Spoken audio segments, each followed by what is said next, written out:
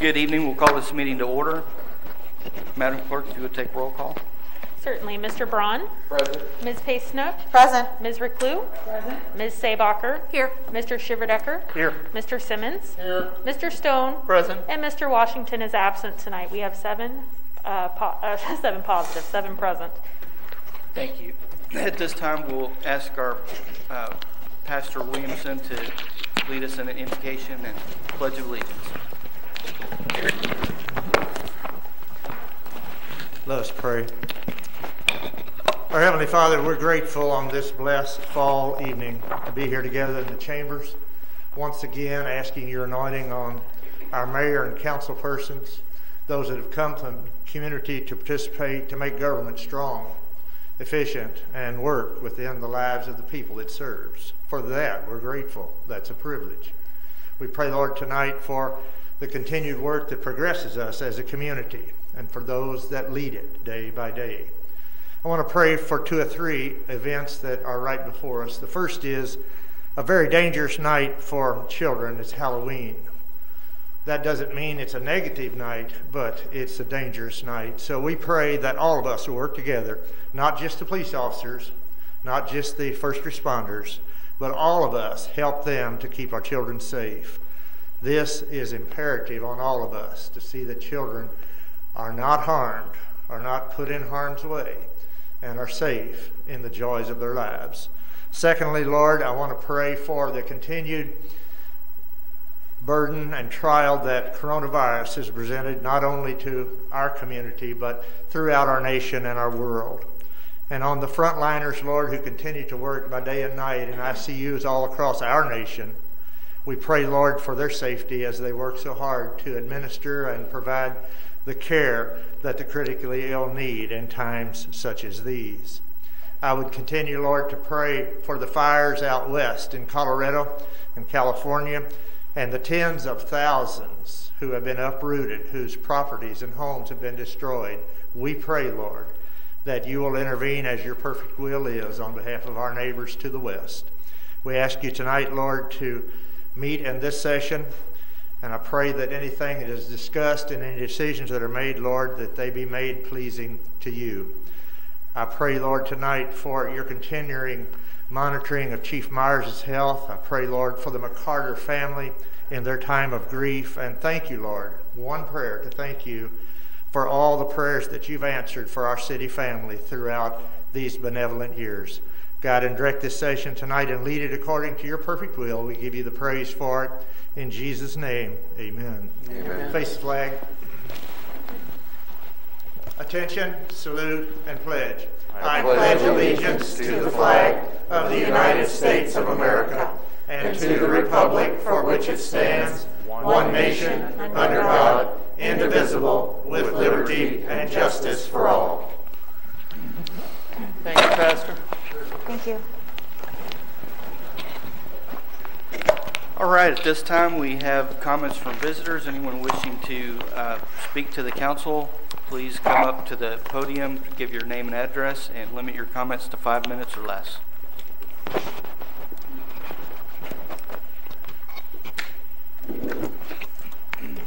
Good evening. I'm going to slide this forward so I'm closer to the microphone. My name is Kim Barnes. My address is 5128 County Road 105, Fulton. And I won't take but a moment, but I just wanted to step forward and express thanks on behalf of the Chamber to the City Council persons who met with us, made time out of your busy schedules to meet with us the other day and have a good discussion. We appreciated that time very, very much. And I just wanted to mention, based on a question we'd received in that discussion, we pulled together a little recap of sources of revenue, et cetera, from the Chamber, as you'd asked. And so tonight, we know you're going to consider this question very carefully. We appreciate your consideration. We appreciate the partnership and the collaboration and the commitment to keep building on that. So thank you very much. Very good. Hopefully we'll have something to present back to you guys after tonight. Are there any other visitors wishing to comment? Seeing none, we'll move along. So we got a lot to cover tonight. Hopefully we can make some progress here. We'll start with the consent agenda. Council members may choose to remove an item for discussion prior to approving the agenda. Tonight we have the approval of City Council meeting minutes of September 22nd, October 13th. We also have the approval of the DOA report for September. We have the acknowledgement of the most recent board and commission minutes. Airport board meeting August 4th, Historic Preservation June 16th, Human Rights Commission June 29th, Park Board January 8th, Planning and Zoning February 10th, Public Utility Board September 28th, and Traffic Commission August 14th.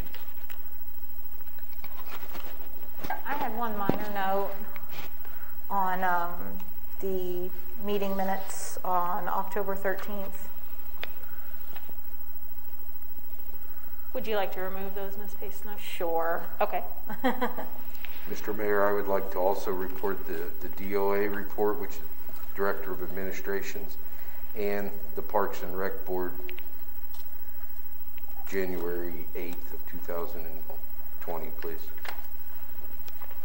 Very good. Are there any other requests? I have a question.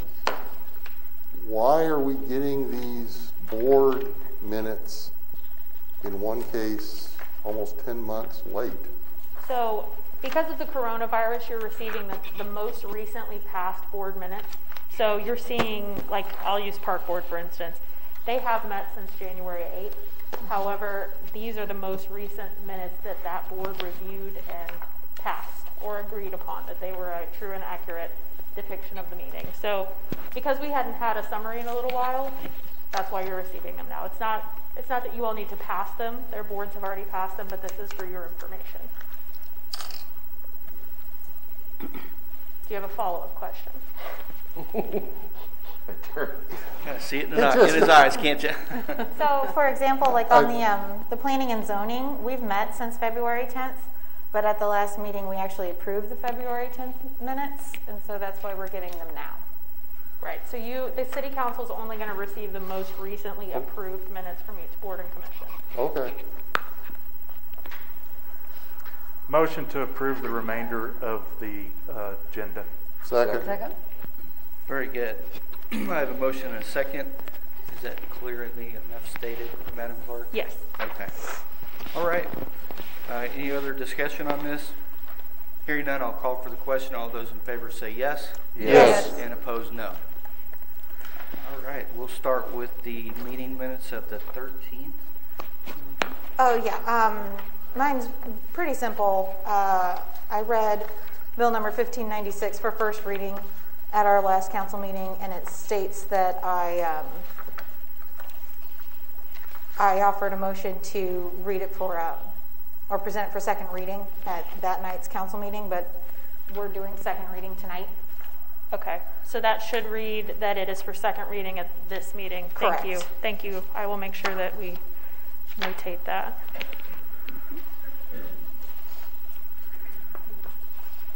Just for general purposes, it would probably be best for us to go ahead and get a motion to accept that change, though. Okay. Motion to accept the change as noted. Second. Have a motion and a second. Any discussion on that? Thank you for clarifying that for us, Ms. Pacenut. All those in favor say yes. Yes. Opposed, no. All right. The DOA report. Mr. Braun, did you have questions on that? I do. Can I do Parks and Rec first? It's probably shorter and quicker.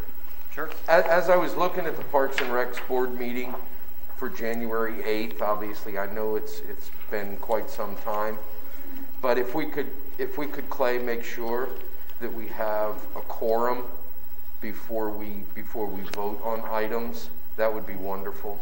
Okay. And there was some things that were voted on and approved. We had 3 members that were present, and that didn't constitute a quorum. Yeah, that's a challenge sometimes, but yes, we can do it. I mean, We can do it. I hear what you're saying, but that's still, if we could make sure that happens, Got it. that's great. So that's all on that one, really. Okay, DOA report. Okay.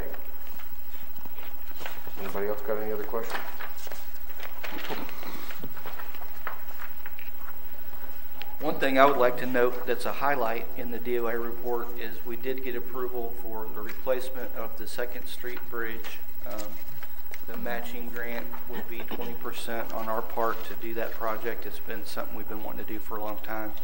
And it sounds like the street department utilities are all trying to come up with a game plan to do that whole section of road, curb, and everything. So that's pretty exciting.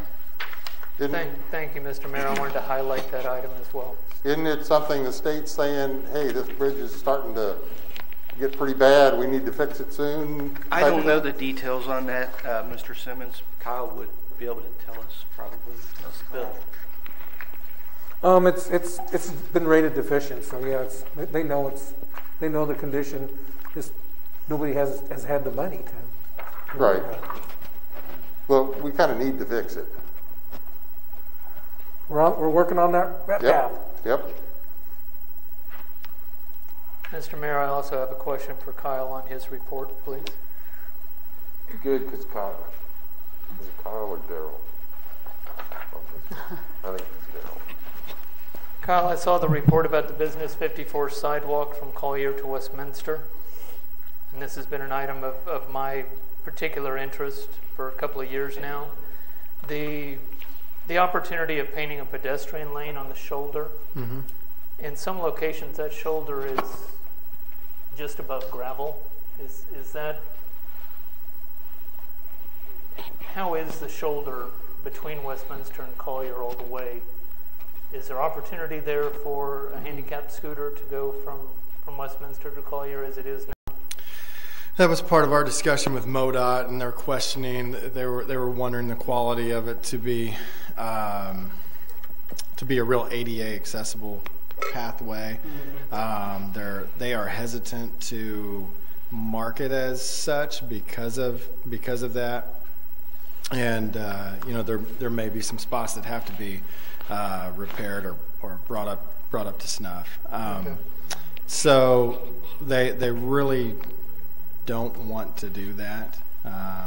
What they are willing to do right now is put some pedestrian signs on basically 2 signs, one down by Collier and one by Westminster, that mark it as pedestrians, are in this area. Okay. It would be nice to have some.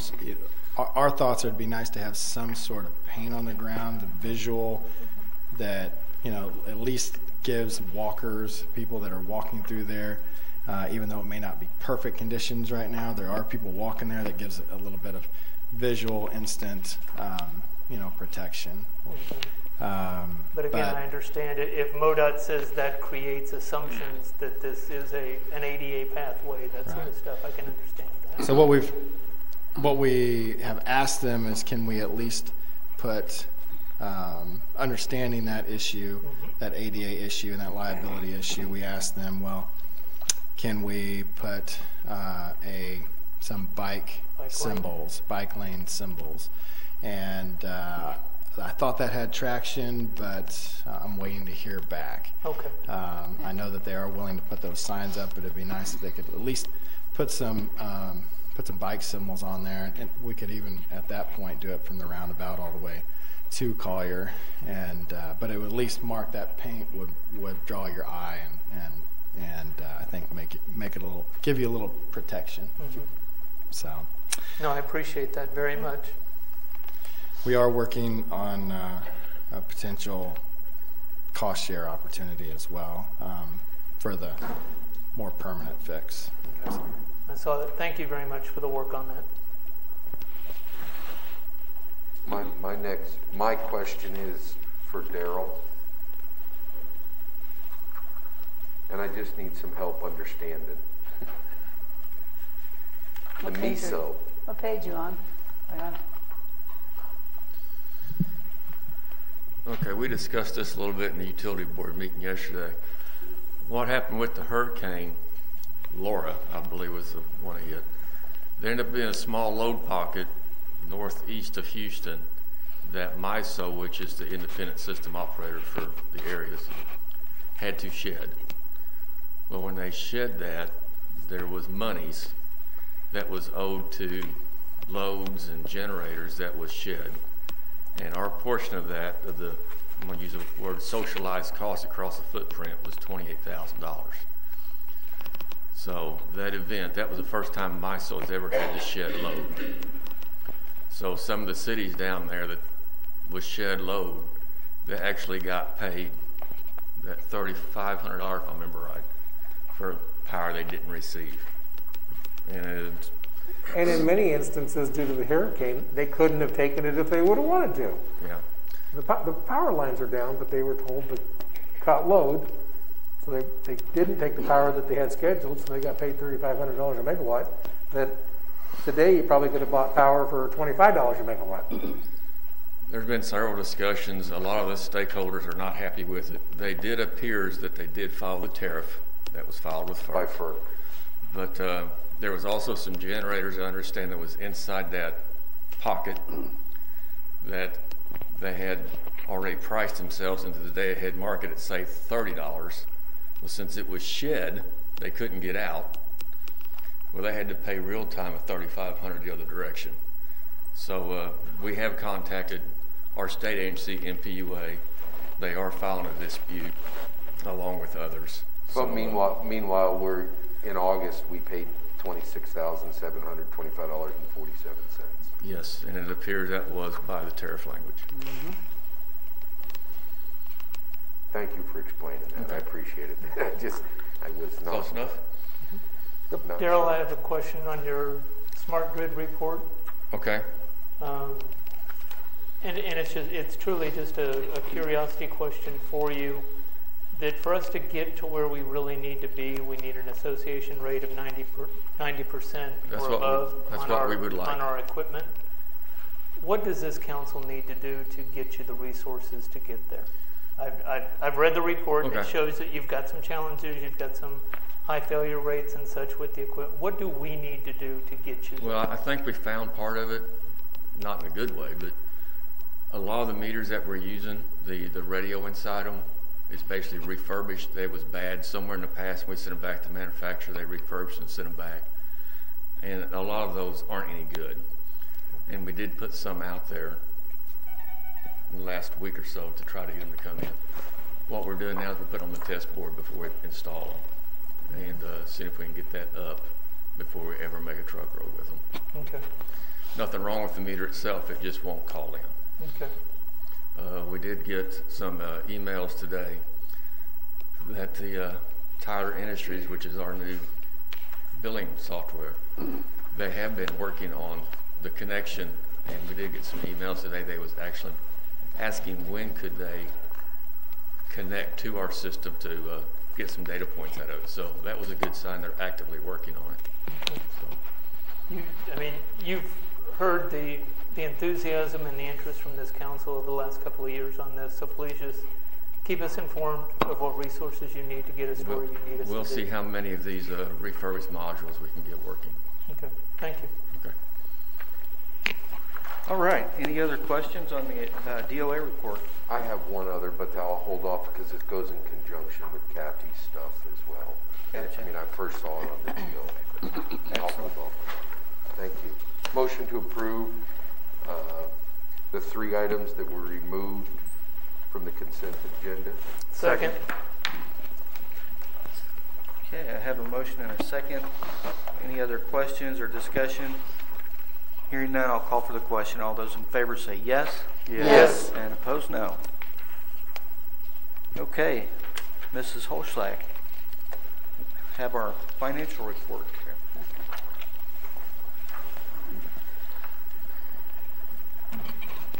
Well, I'll start off like I always do, telling you about the sales tax collections, and we are 2.5% ahead of where we were the same period last year, which I find remarkable, and I'm very grateful.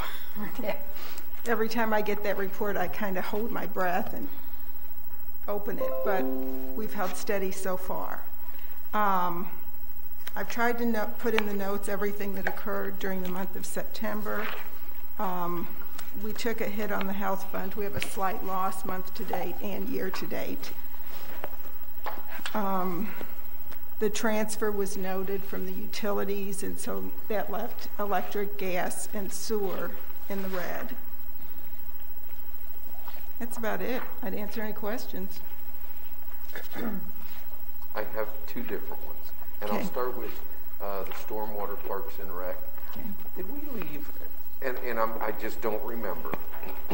We have a million 18,444 left in the parks and, oh, excuse me, 1,114,209 left in the parks. Did we leave that there for a reason? Because I thought that was going towards the community center. Am I wrong? No, I don't believe so, sir. I thought it was believe for that the intent that it was left there, but there's going to be a lot of furnishings and a lot of startup costs, a lot of purchases And that that's we made over the next. That's what that was intended for. Okay. That's going to draw that down. Okay. Okay. And then the second thing, Kathy, and you mentioned, I first saw it in the DOA report, and then I noticed that you even asked about, or mentioned it for the golf course. Expenses increased significantly.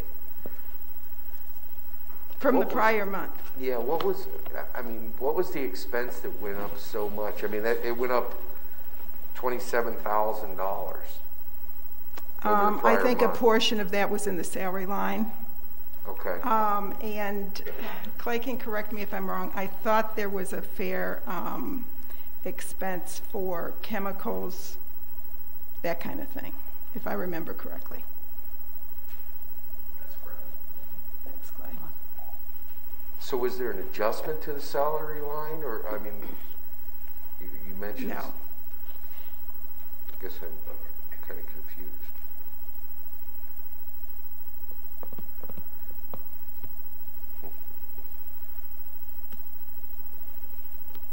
Well, okay. We'll have a conversation about it later. Okay. All right. Thank you. Motion to approve the financial report. Second. Have a motion and a second. Any Thank other you, Kat. questions? I'll call for the question. All those in favor say yes. Yes. Yes. And opposed, no. Thank you, Ms. Holstein. Ask Daryl to come up. Daryl Dunlap, you're requested at the podium, sir.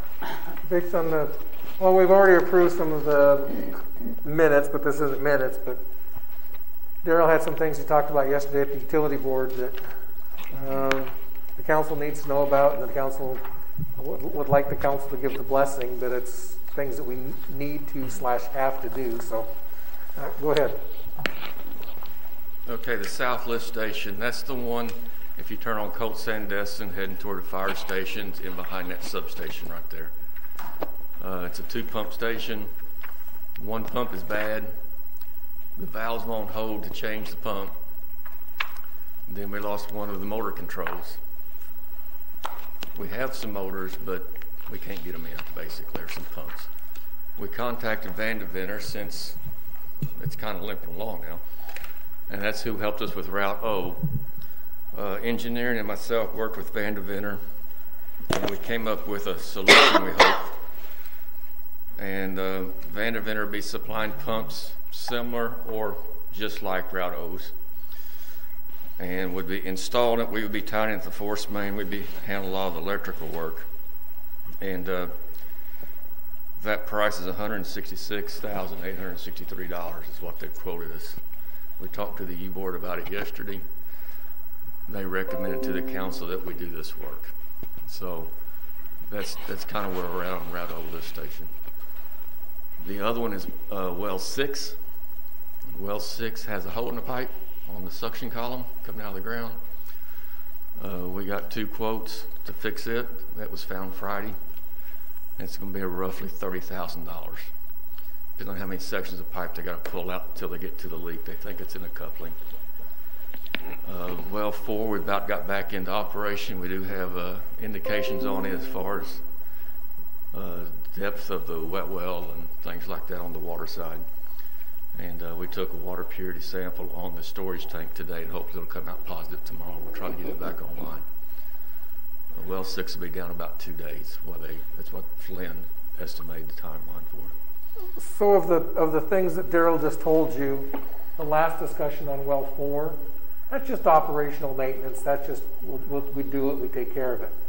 But the rebuilding of the Cote Sandesson lift station and the repairing of 6, those are going to be some high dollar, unbudgeted.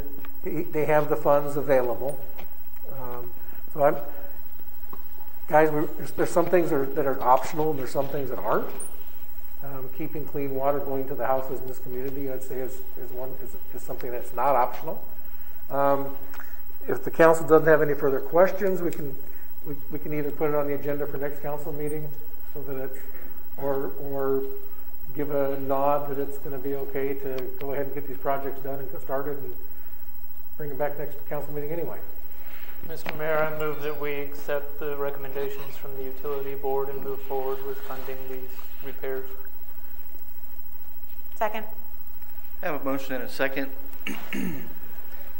Would you say that the replacement of the lift pumps is just an aging out deal? Yeah, it's just an aged out deal. I mean, it was an old design done back in the 80s where you opened the hatch and you went down in a tube 15, 20 feet.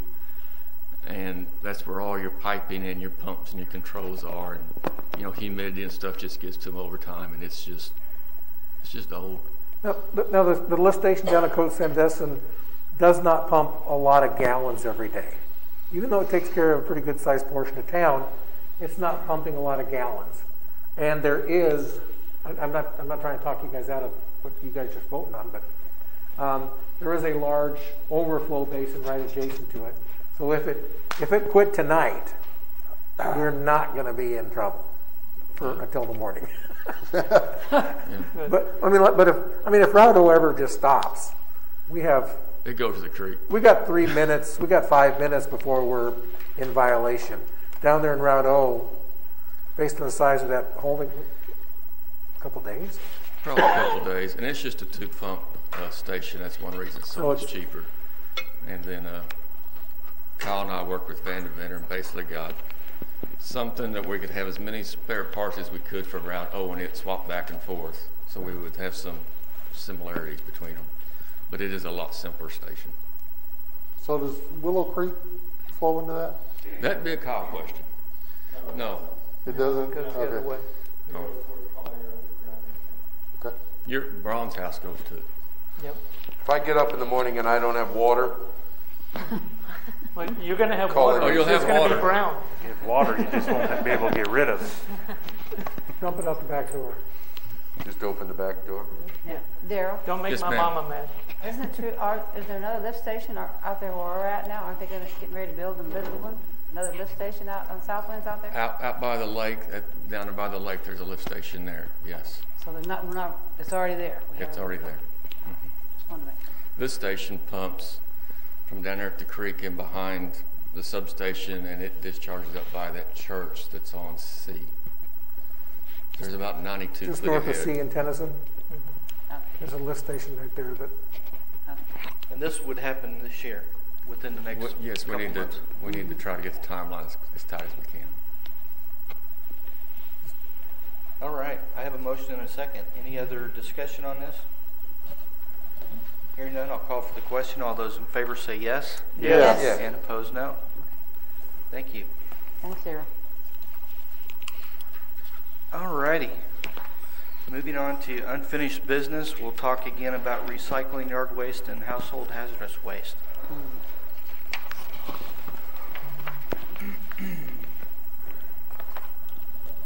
We did get some additional information over the last couple of weeks.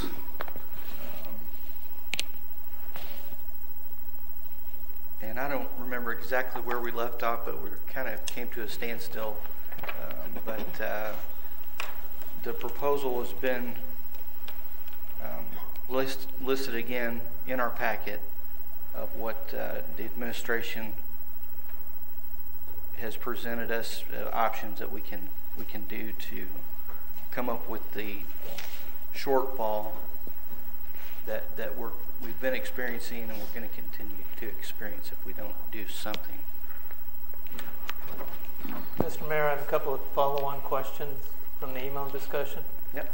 Mr. Johnson, have you gotten any information from our recycling vendor that would provide us some value-added information?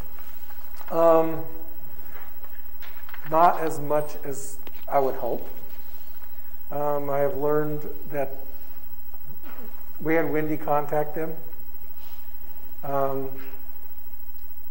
They're not willing to share a whole lot of detail with us, but as far from the standpoint of what don't they want, they would just as soon not have any. They would only like number 1 and number 2 plastics. Okay. And then I did some research and kind of sent you guys some information.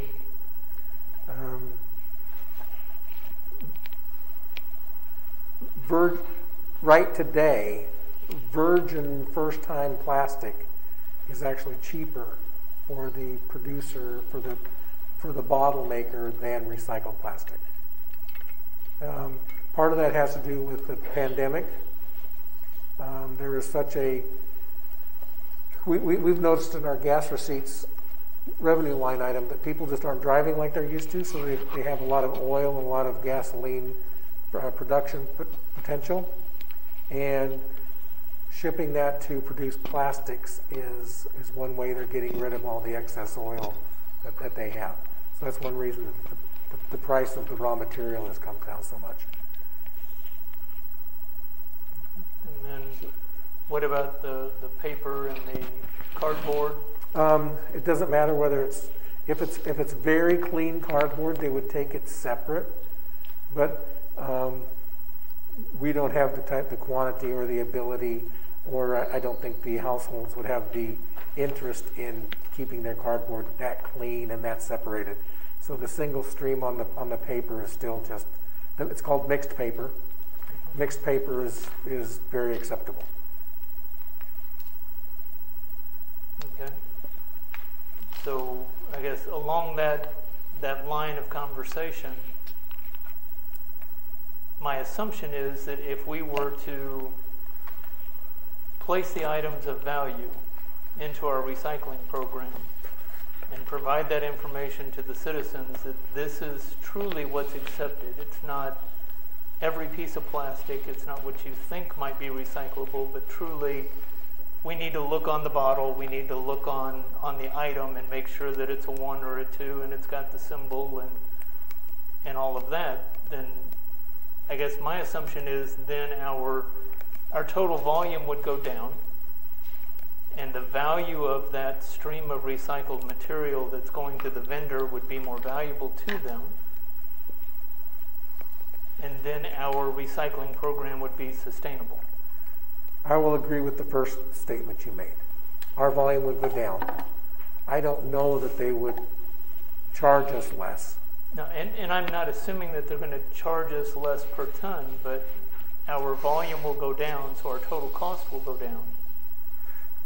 And then at some point, they may find value in what we're sending them, and our cost will go down because they're not having to touch it again.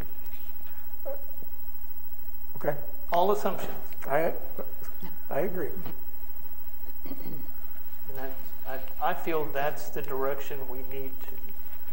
My opinion is that's the direction we need to go with our recycling program, is make it valuable to our vendor, make it valuable to our citizens, and continue offering the program as close to what we have today. Understood. I have a little bit different concern. So as I'm going through the city budget, I have questions. I see a couple of line items on revenue that are decreased pretty significantly, and I'd like a little explanation on that. We have some expenses that are the other way. Are we just trying to offset the number to say that we need the increase, or do we truly need it? I don't know where you. Okay, page 103. If anybody wants to go to page 103 of their budget. Are we going to the budget now? This is in the solid waste budget? The solid Councilman waste Braun? budget, Okay. yes. Page 103.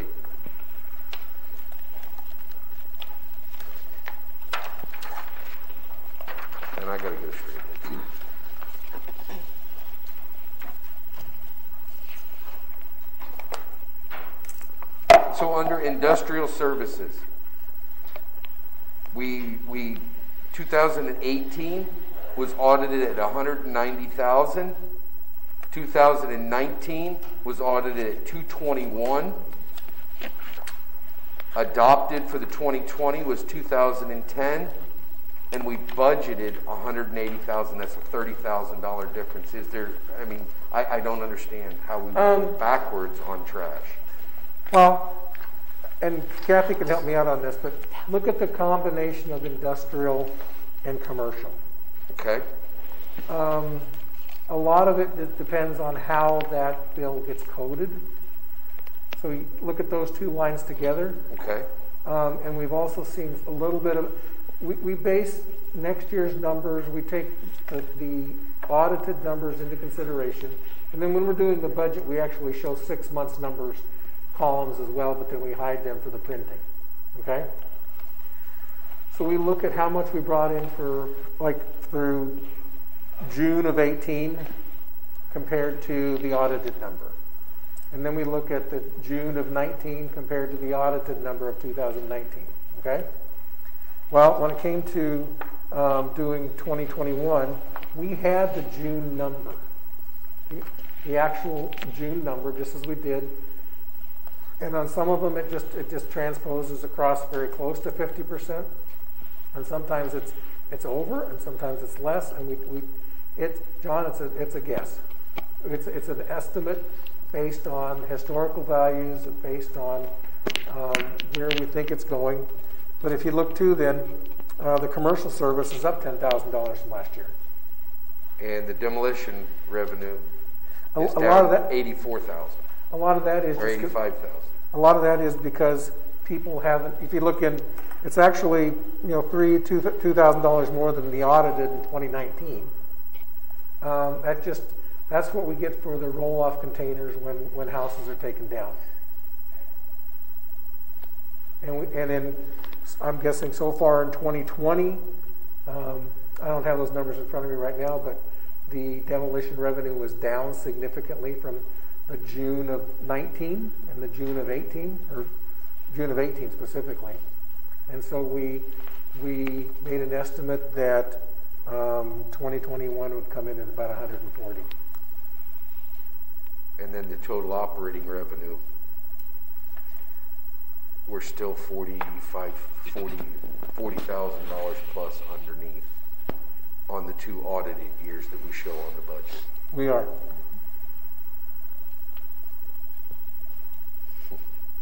So is there not an adjustment that you would feel comfortable making with revenue on that? Not until I looked at the numbers again. I mean, we can definitely look at those numbers again, and when we come back in 2 weeks, give you a little more detail as to what we saw at the 6 month numbers compared to the year-end numbers, and why we came up with the numbers we came up with. And then, and in that same sense, you look over to expenses, 25,517-1050, and we've increased our part-time summer help significantly over the two audited years. I mean, 1 year it's almost 29,000. The other year it's $11,341. Is that just an error, or? We'll have to look. Part of it might be that we lost the ability to use the the inmates. The FRDC guys. That might be part of it.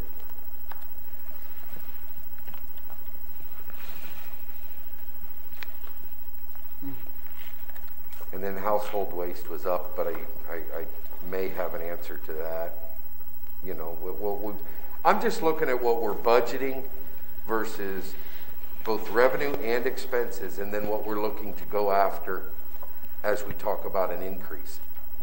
Do I think that recycling needs to be talked about separately? Maybe, without a doubt. But there's just loopholes that. And then on what is recycling contract? It's 25,519, 3,300.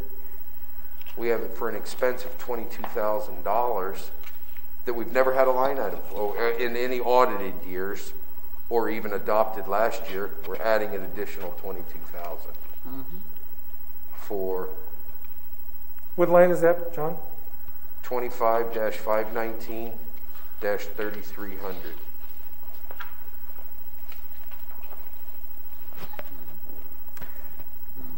That's where, okay, That's the actual cost of the recycling that we're paying for, correct? The 4 tons per week. That's what we're paying to Federated in Jeff City. And if you look at a couple lines above that, at the tipping fees, tipping fees is down. In previous years, we were including those tipping fees for the recycling in the tipping fees line item, but they began coding those separately into that contract and into that expense. So that number was included as $22,000, and it was backed off with the tipping fees line item above it. So we backed off 5,000. It's still. So you think that our total for the year is $17,000 difference? Is that what I'm?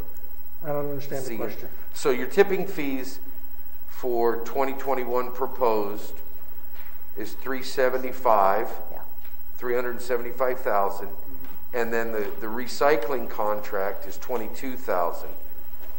Over prior year, you backed off $5,000 on the tipping fees, but added $22,000. So that's a $17,000 difference. But if you look at 2019, we're actually still less than we did in 2019. John, these are all estimates. These are all. I understand that, Bill, but we want to go ask for an increase from our citizens, and I feel like I need to at least ask the question and understand how the numbers are coming up with as the budget's here in front of me. And I am more than interested and willing to sit here and discuss these with you. So, and I may not have an answer for every one of your questions tonight, but we will do our best to find an answer. You know, it's just things that look odd to me. Sure.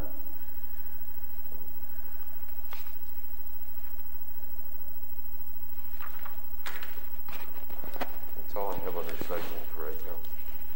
Okay, or so the discussion of recycling and yard waste. we did actually get something accomplished last meeting with the yard waste.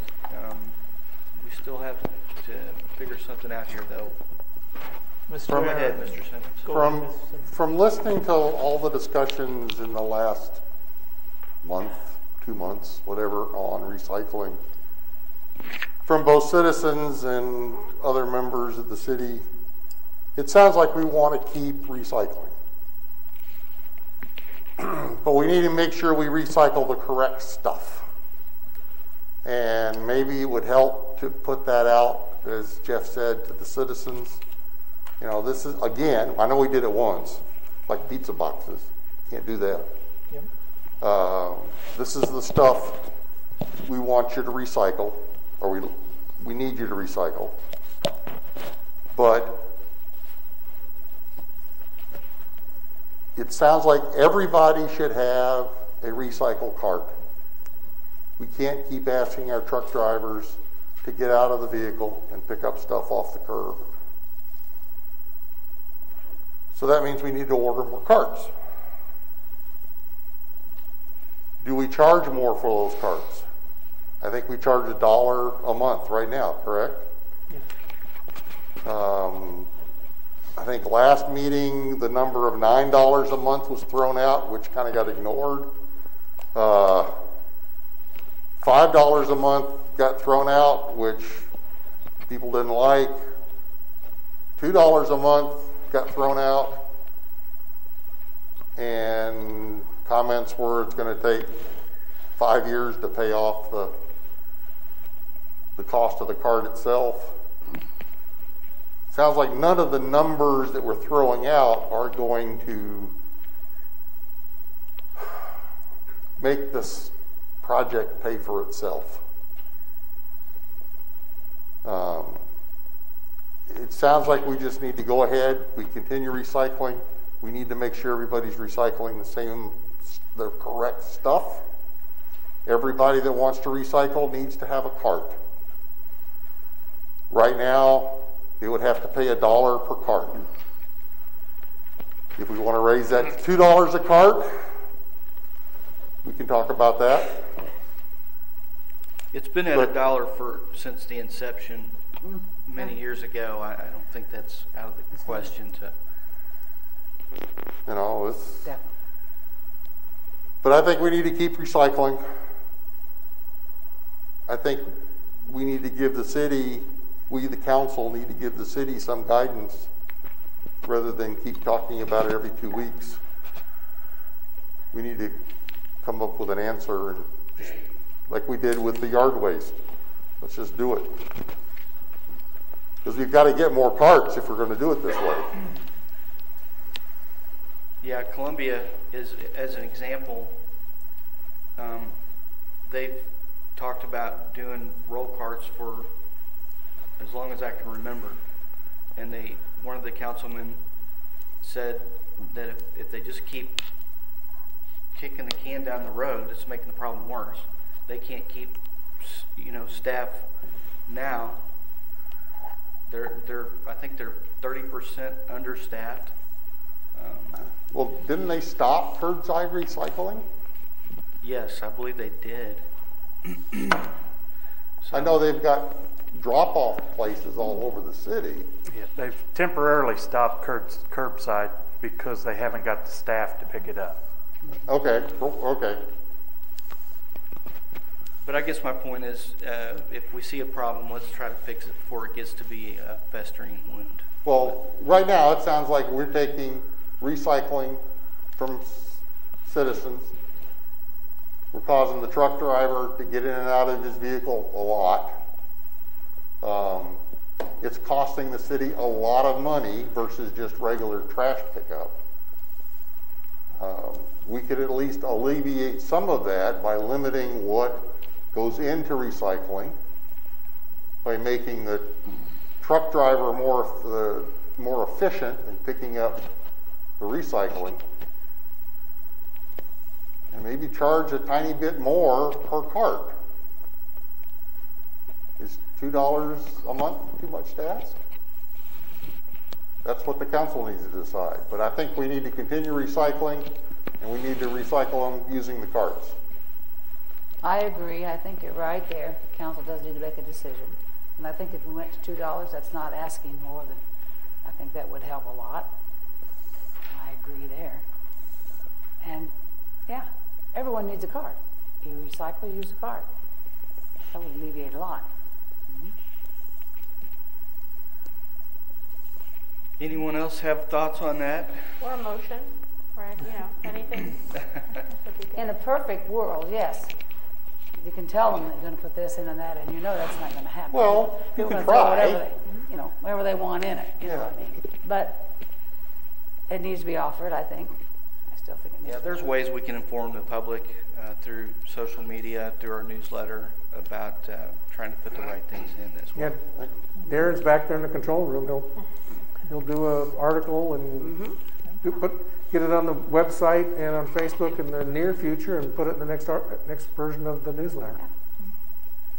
Mr. Mayor, in order to continue this conversation in a positive way, I will make a motion that participation in the city curbside recycling program would require a cart starting January 1, and that we raise the monthly cart rental to $2 per cart.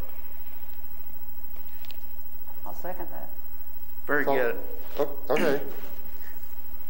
Have a motion and a second. Any discussion? It will take effect when we're able to secure a correct number of carts. That's what I was. Correct.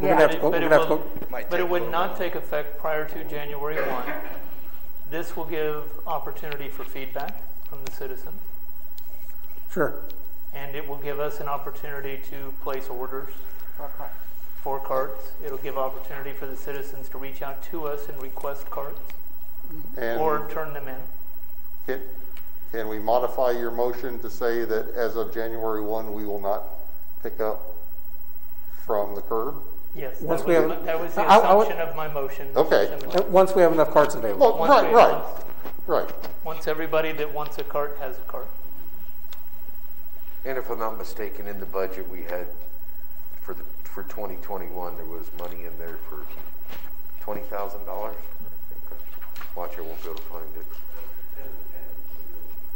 Was that right? And if we're informed that no, we don't have adequate time to order adequate number of carts, we can always change that date Just- later on, We just say not before, not before. when it's appropriate. Yes. And we will let everybody know when we get the carts and get them set. So we could still go ahead with the newsletters Yeah. and the Facebook and all that other stuff. It'd be great. That way we can get a concept of how many carts we're going to need to order and or how many people are going to turn carts in for carts that we wouldn't have to order. Right. So we've got, what, 30 people on the waiting list approximately? I think that's the number I heard, Robert. Is that right?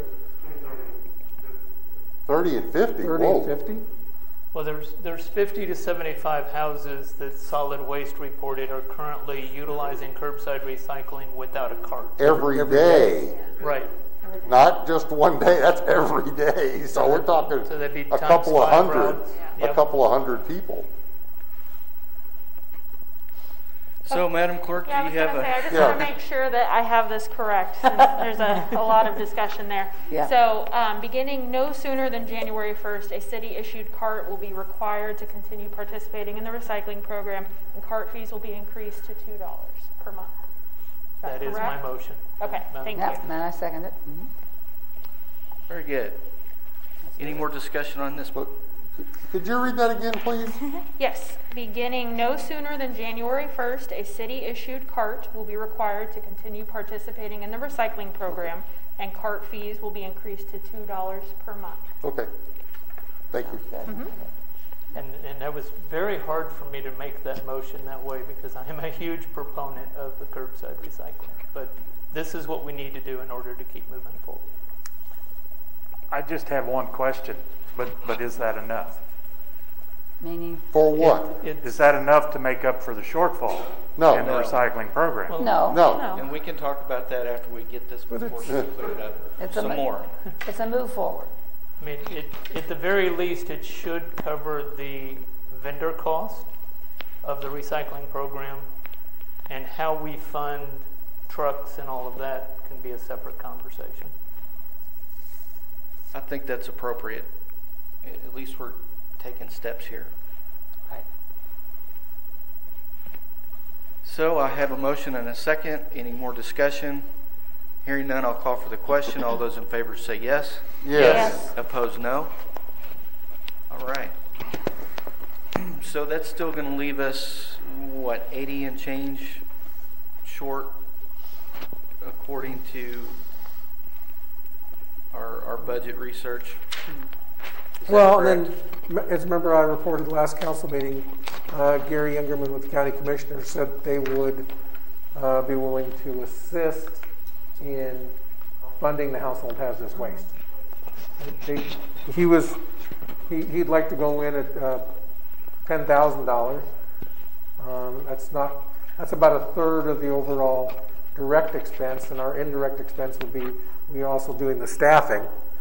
But if we can get $10,000 out of the county commissioners to help support, or else we, if you guys want them to pay for half, or we could just say, you folks out of town, you can't bring it to us.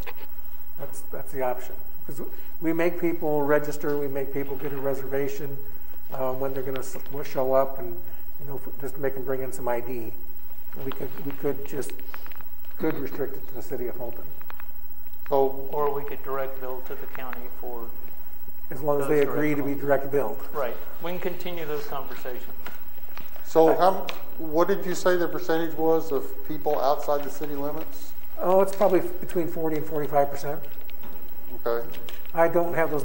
I sent you guys an email 3 months ago. Yeah. And it was not half, but it was way more than I thought it was going to be. More than a third. Yeah.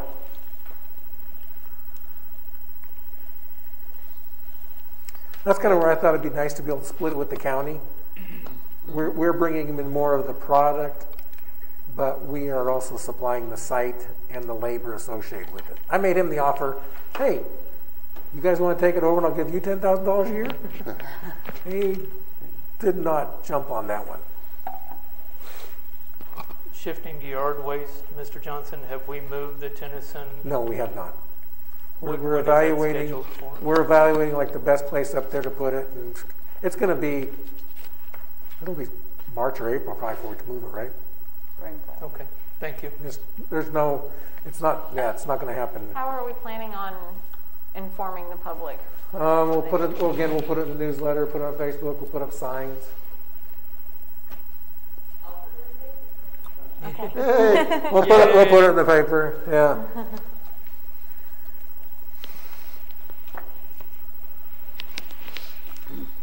So, with the additional funds from the county and raising the rates on the carts, where do we think we're going to fall as far as what we're going to need to come up with?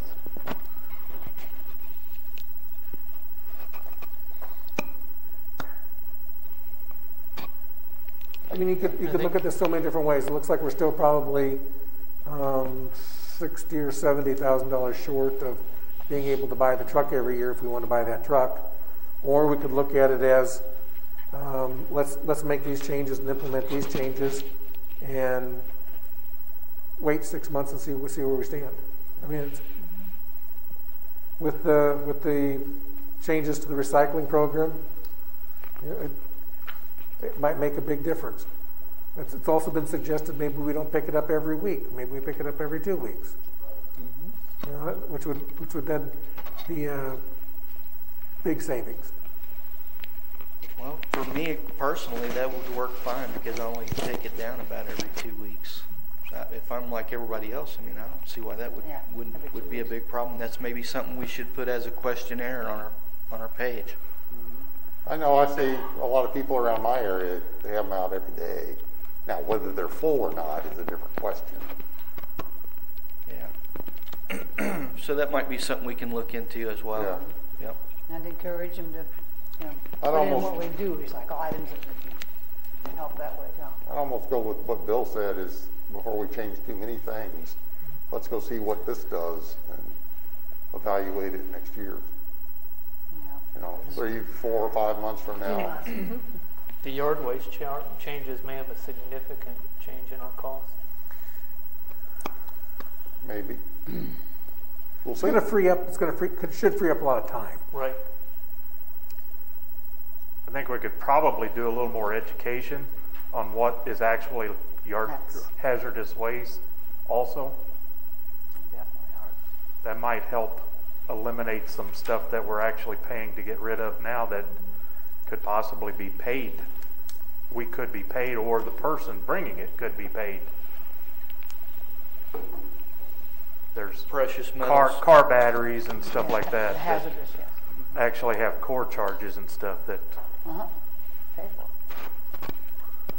Very good. Sounds like we kind of tackled this, guys. Fantastic. Trying.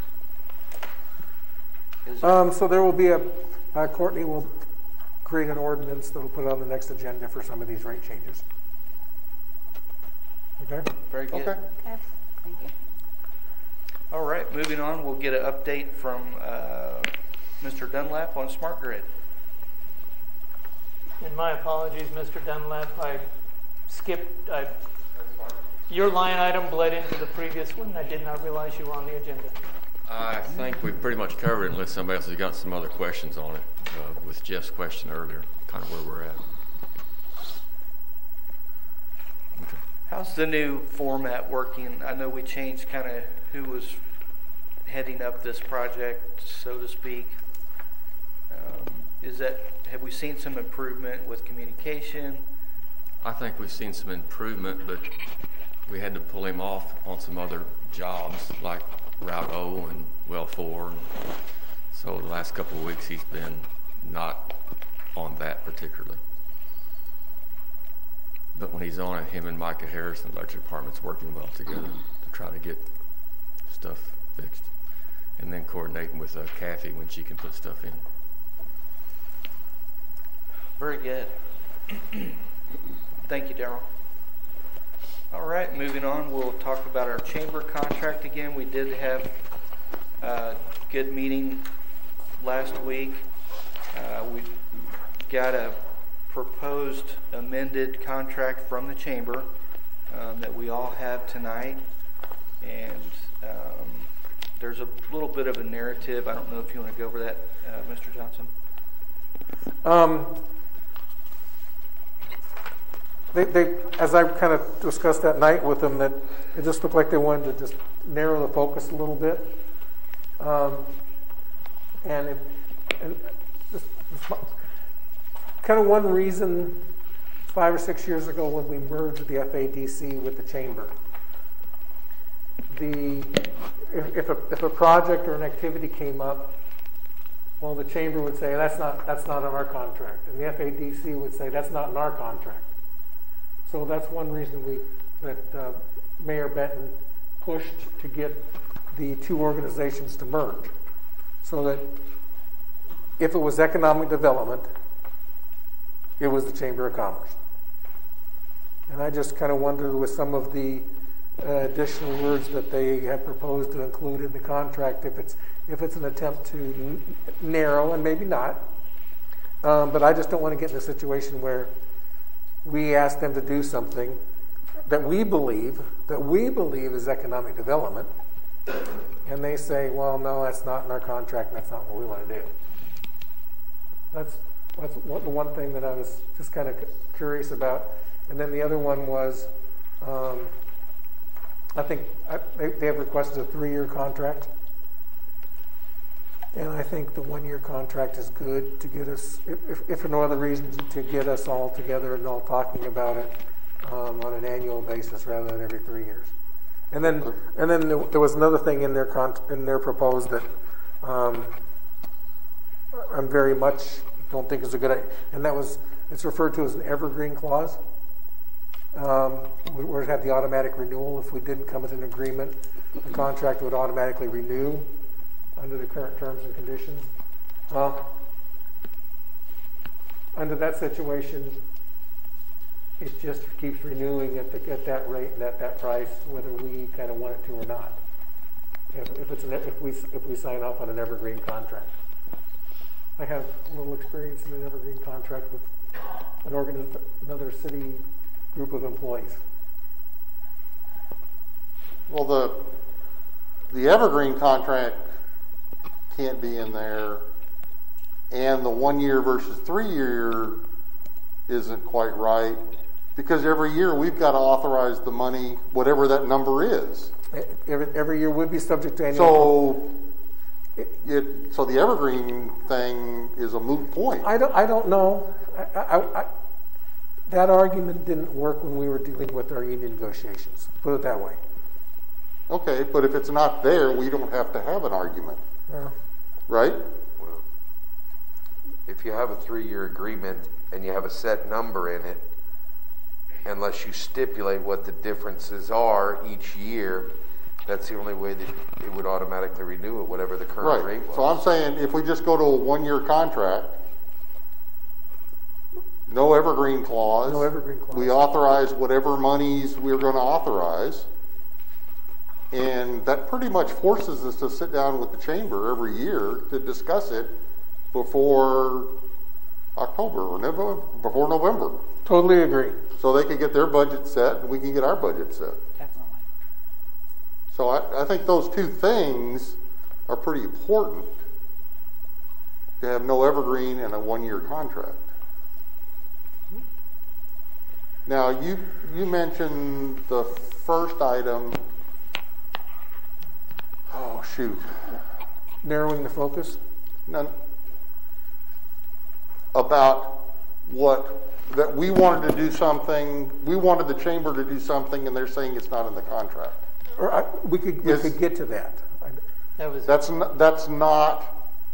That concern is not resolved with the existing contract for you? Is that? You had a concern. Would they be receptive to a clause that said in any other project the city council believes is an economic development project? I'm okay. Absolutely. Yeah, come on up, Kim, please. Mm-hmm.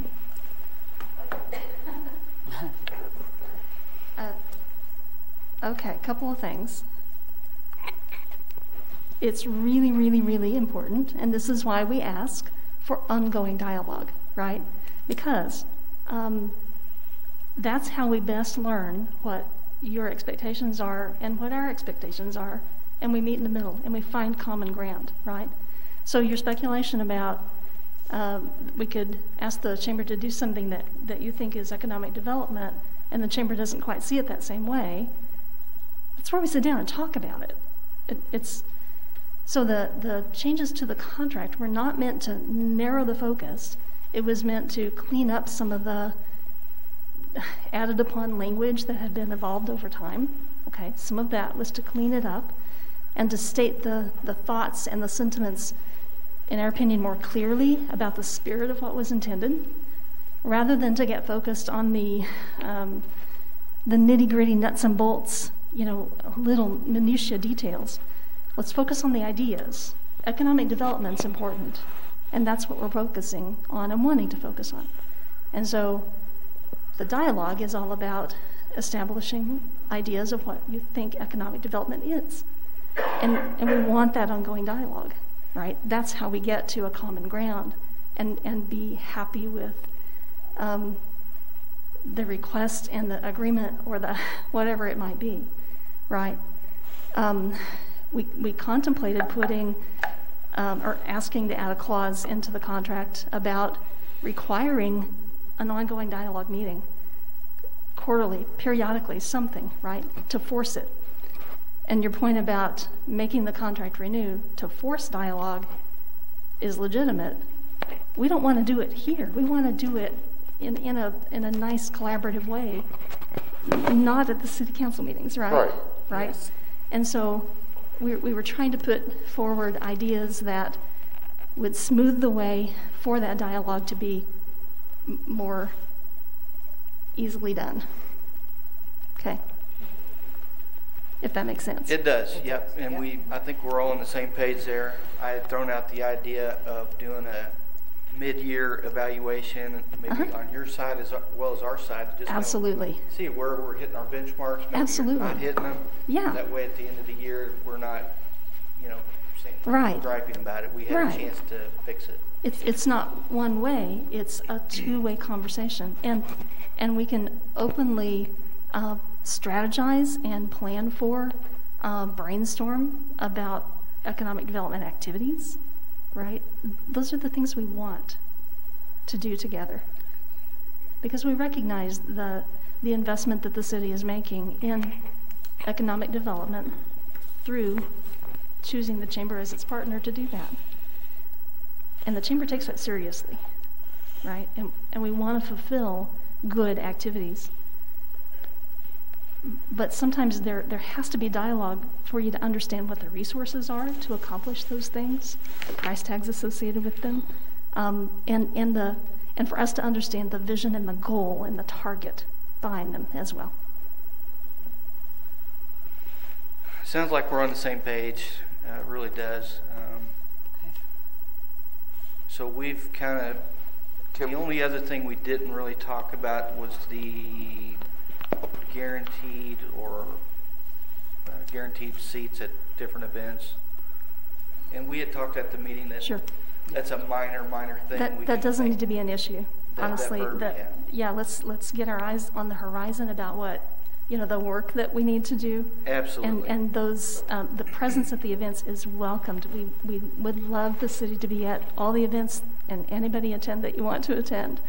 So the arguing or negotiating about, is it 4 tickets or is it 6 tickets to this one?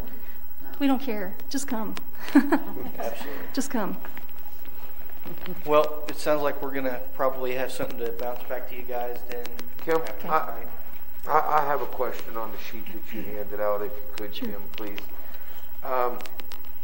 You have the city of Fulton listed it 58,000, and then in parentheses underneath it, it was $20,000 for sponsorship.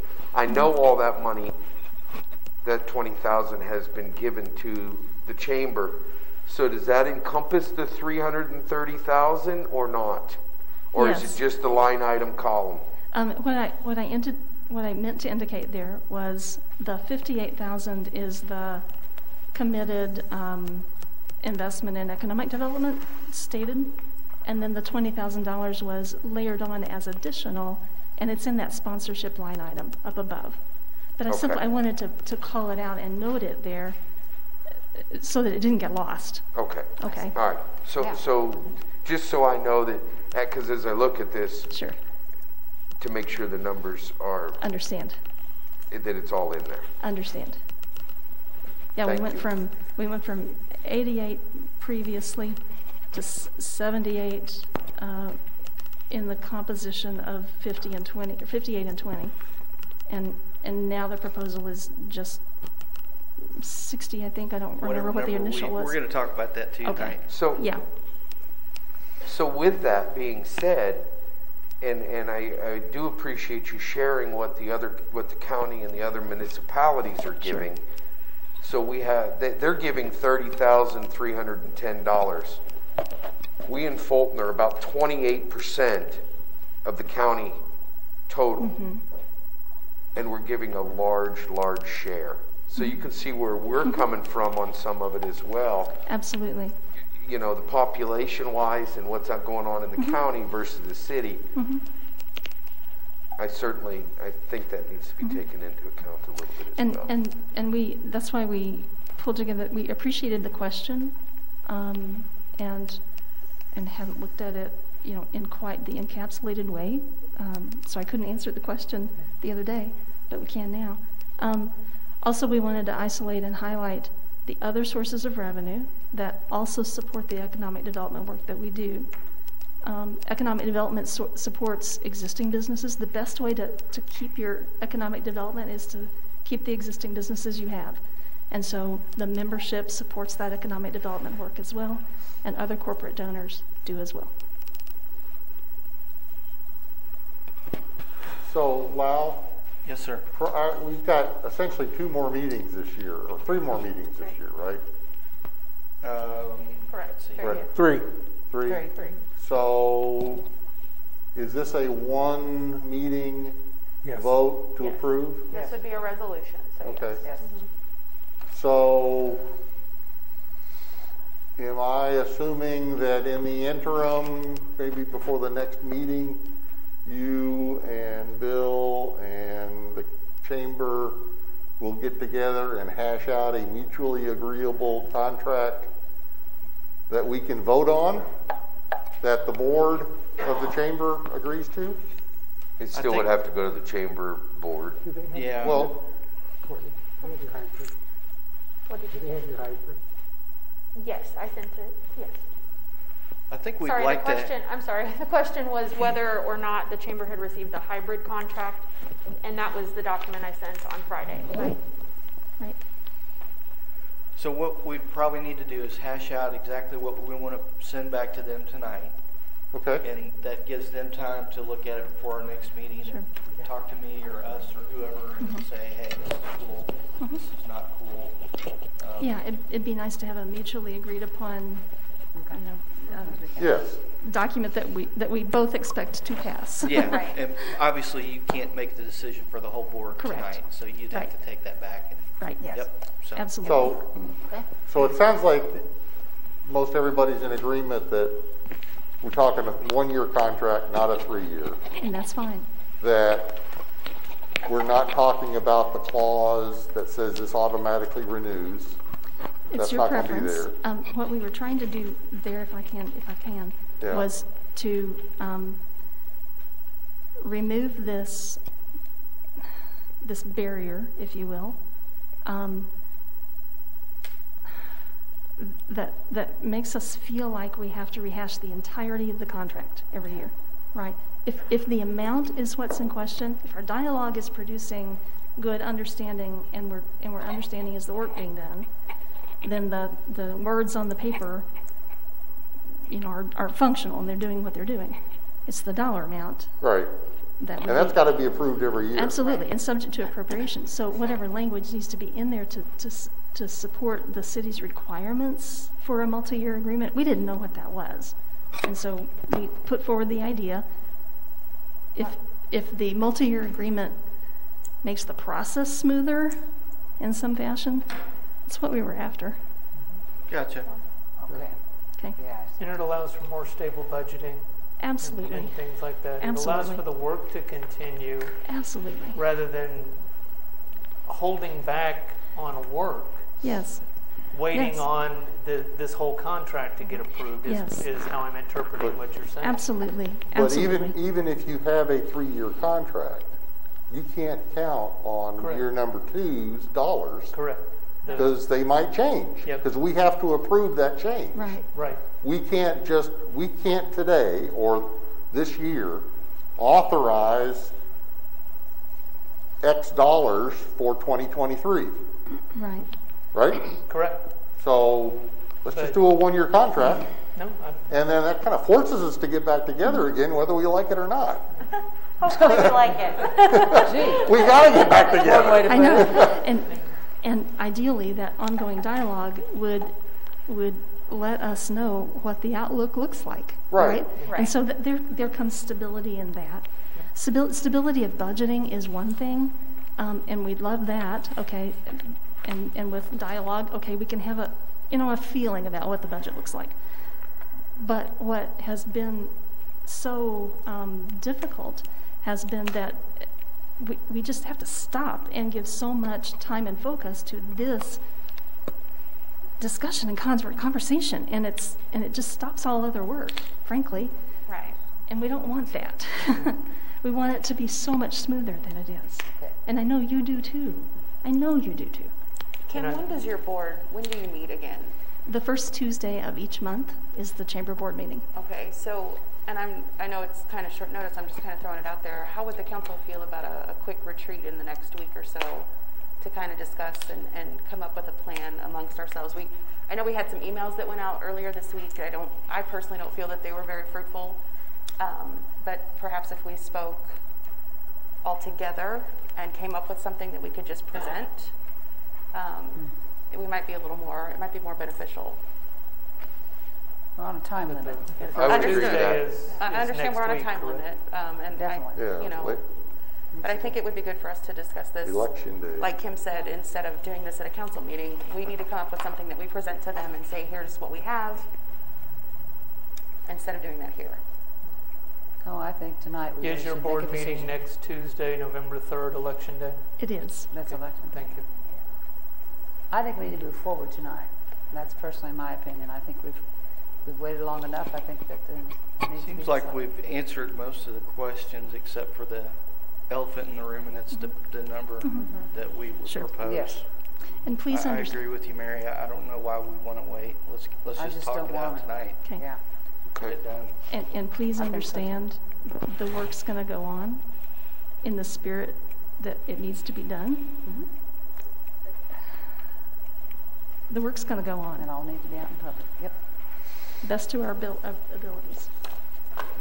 Yep. Not knowing what the work may be next year. If we're still in COVID all year, it's going to be the same. You know what? If the world's still in COVID, the world needs us more than it does this year. Yeah. And so we're going to be there, and we're going to be fighting and working with our businesses and supporting them, and hoping to keep that sales tax number stable and increasing as it has been.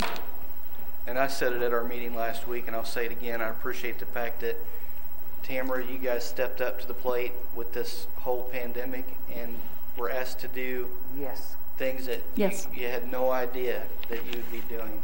And the businesses appreciated that, and we all appreciate it too. Kudos to her Yep. and her team. Thank you.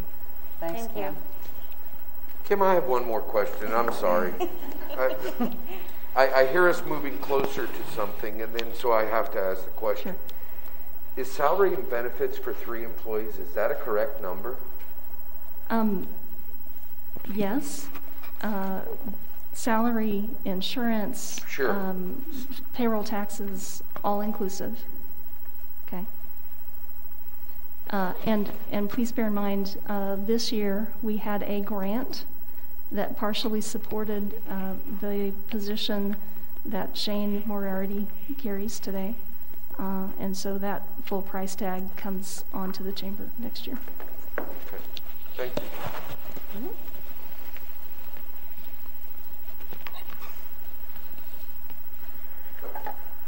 Okay, so in the original contract proposal, we had put the number 60 in. How does everybody feel about that number?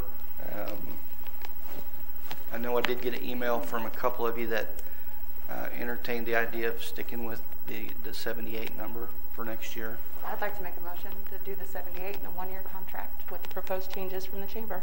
Second. Have a motion and a second. Really quickly, I apologize. I heard 78,000 in a one-year contract. One-year contract and the proposed changes from the chamber. Okay, thank you. Could you read that, please? Yes, just one moment. All right, so the motion was to authorize a contract, which will be a resolution at the next meeting, just for clarification, at $78,000 for 1 year with the chamber's proposed changes to the contract. So leaving the green, the renewal, automatic renewal thing in it? That would need to be removed. No. Okay, I do think, I think it has to go to the hybrid. right, so I believe, and correct me if I'm wrong, Councilwoman Seebacher, are you talking about the hybrid contract, which is the chamber's wording, but it does remove that evergreen clause, and we would make it a one-year contract, that's what you're saying? So you're talking about this one? Yes. Okay, so what we're looking at, everybody, is what we're calling the hybrid contract, which is exactly what the chamber provided us with their proposed changes, the highlighted items, which were the things we talked about the other night, and that includes us removing that evergreen clause and that 3-year contract term. So that's the document we're looking at right now. And if we pass or fail this, we can also make another motion for other changes that we've talked about tonight too. It might be a little cleaner to do that in a separate motion. Would you agree, Madam Clerk? Right. So, and like I said, what we're going to do is, assuming that we move forward with Councilwoman Seebacher's motion tonight, it's really going to be authorizing me to draft that contract and have it ready for our next council meeting. That would then in turn mean that we would probably let the motion, or I'm sorry, the contract we have on our agenda tonight, we would have that one die. Obviously, we wouldn't have both of them. So this motion is really more so to put it on the next council agenda with those proposed changes.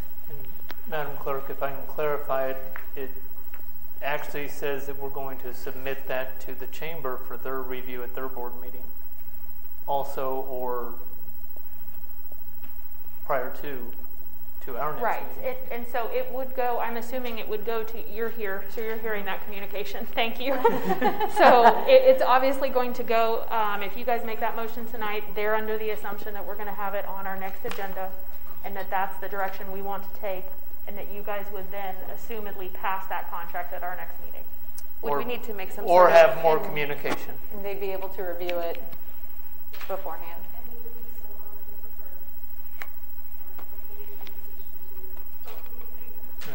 Kim, I'm sorry. I can't hear you. I can't hear you at all, Kim. I'm sorry.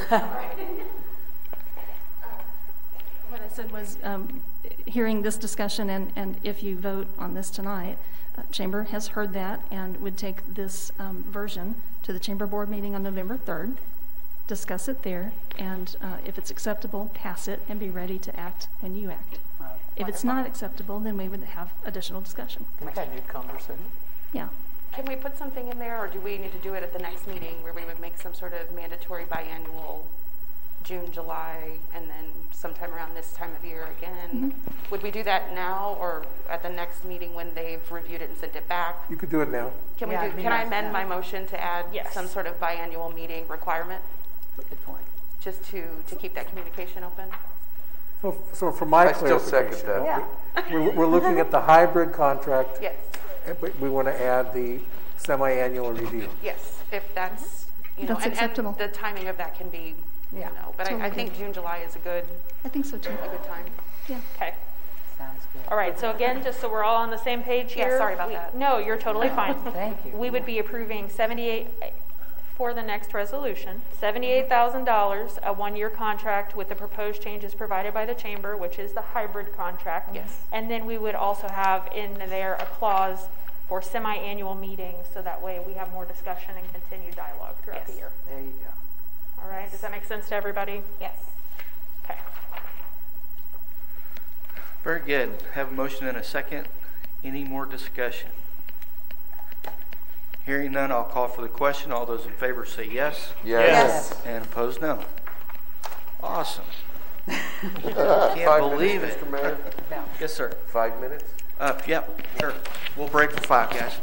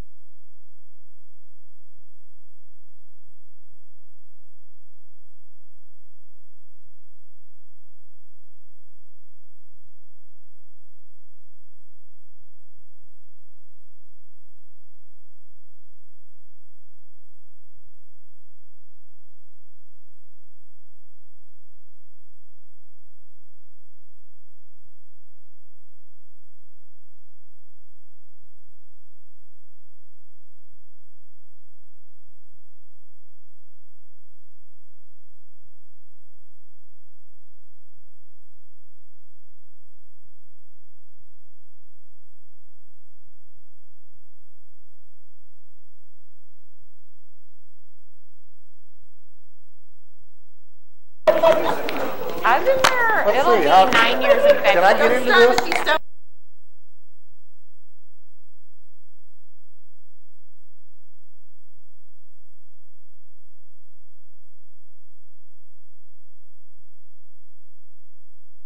Out, we got like a branch opening up in Springfield, and we've got a St. Louis. Yeah. Oh, no, Mary. No, Yeah, I that's for didn't. you. On my shirt. You and Mike. All right. Nice little break there. We'll call this meeting back to order. Hey, we're only on page 2. Thank you very much, Mr. Mayor. Oh, absolutely. Anytime. Yep. So we're to the point of our face covering ordinance discussion. The topic just seems to keep coming up, so we just figured to put it on the agenda. That way we're doing our due diligence and talking about it, thinking about it. We did have to implement some changes with staff and our facilities. And if you would, Mr. Johnson. A week ago yesterday, we implemented some face covering rules for the employees. If you are in your cubicle or in your office, you do not need to wear a mask. If you're in a truck by yourself, you don't need to wear a mask. If you're working outside, you don't need to wear a mask, pretty much under any conditions. But we do require a mask if you're not able to maintain 6 feet social distancing. If there's 2 or more people in a truck, all people in the vehicle must wear a mask. What am I forgetting? Help me out, guys. We want you to wear your mask if you get up to go someplace else in the building. If you're walking through, walking around. I've had one mini complaint on it, but I have asked several of the department heads if what they've heard, what they've seen, and pretty much, other than the one mini complaint, all the department heads have said it's just what it is. We view the mask as being an extension of their safety gear. So if someone, when we realize, if you go in my office right now, as I walk out the door, I have a big note that says mask. Because, I got up and walked out, left my mask on my desk, and it's like, I get outside, it's like, oh crap, I gotta sneak back before anybody sees me. But we're gonna go off intent. If the employee's intent was to not wear the mask and just push the system, then we'll deal with it. But if someone forgets and walks across the room without a mask on, it's going to be like, probably won't even say anything. They're going to get halfway back and they're going to realize, oh, I don't have my mask on. And we've had just amazing compliance with it. And I said this will stay in effect until some given date when the numbers in Fulton decrease to some very nice 7-day rolling average. I don't know what that number is yet.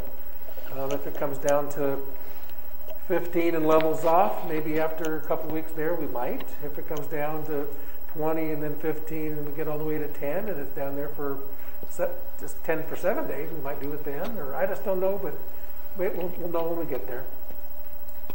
But we're just trying to give every employee the opportunity to be safe. We also, just today, ordered a bunch of automatic hand sanitizing stations.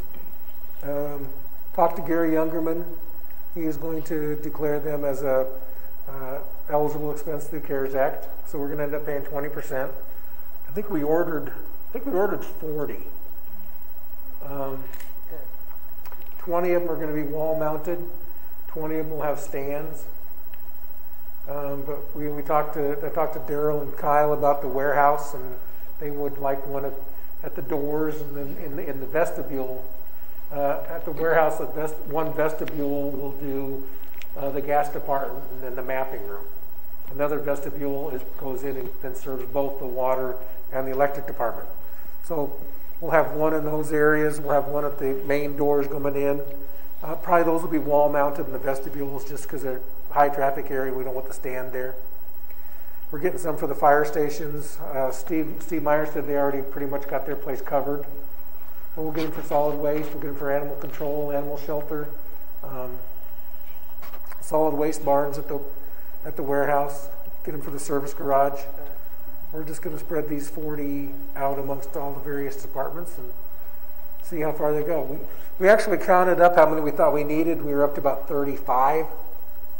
And then every time somebody would say, "Oh, I would kind of have one here," so we bumped it up to 20 of each. Okay. And I think the wall-mounted units, we actually bought one. There's 150 of these out there on the market. We did a little research and we bought one. Got it. It's actually over there in kind of our area right now. It's kind of a test unit. Everybody that's used it likes it, but we didn't want to buy 40 of something that we didn't like. But we like this one. It's going to go out anyway. Any questions on that? Any questions on what we've done? Without getting into any detail, we did fog one of our buildings where we had a positive. Is that right? Yes, we've made an attempt to, every time a positive shows up, to have Jeremy get the machine and fog the area. Oh. Gary Youngerman just told us late last week that he is buying a small one for the police department, right? Do you know that? Yeah, the CARES money is buying every police department in the county a small misting unit. Good. Handheld unit. And making the assumption that we'll be able to use that for other areas too if we find the need, or we want to just do something quick and fast. Let's go get theirs instead of going and getting one from the county. Yeah. But the county's been very good about letting us use theirs. We were kind of worried about scheduling and being able to get it when we need it and want it, but the county's machine has been, at least for the times we've desired to have it and use it, very readily available. All right? Yeah, thank you.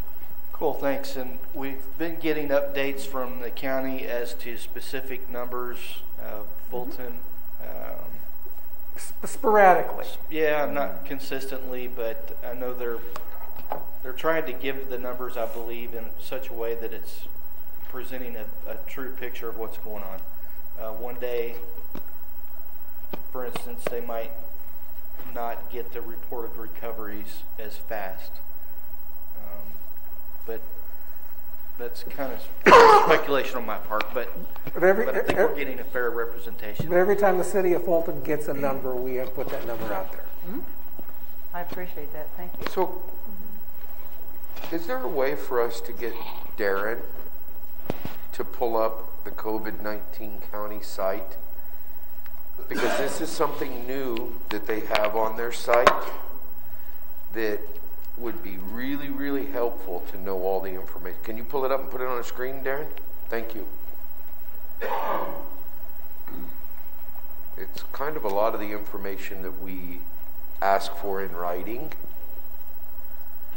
Do you know what I mean, Darren? Yeah, I know. Thank you.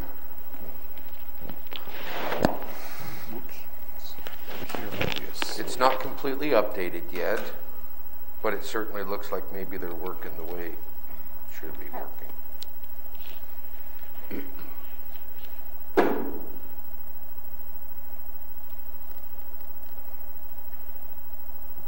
Oh, that's new. Huh? That's new.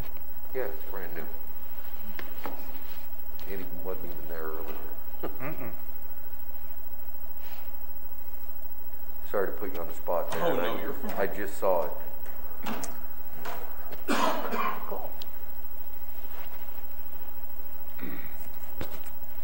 Yeah, I think I saw that yesterday. And I didn't see it yesterday, but It just got put up. oh, did it? Oh, that's something You're different. talking about with the charts? yeah, Yeah. the charts and the graphs with ages and male, female. Oh, shoot. Oh, I haven't seen that. I didn't see that. I thought you might want to see it. Yeah. So anything like that, we could share. It's public information. We could put it on our Fulton website as well as Facebook. And that's moving more the direction of. Is this what you're talking about? That's it. Yes. Yep. Now it does say that the right side there is not updated as of yet. The best I could read it on my. Yeah.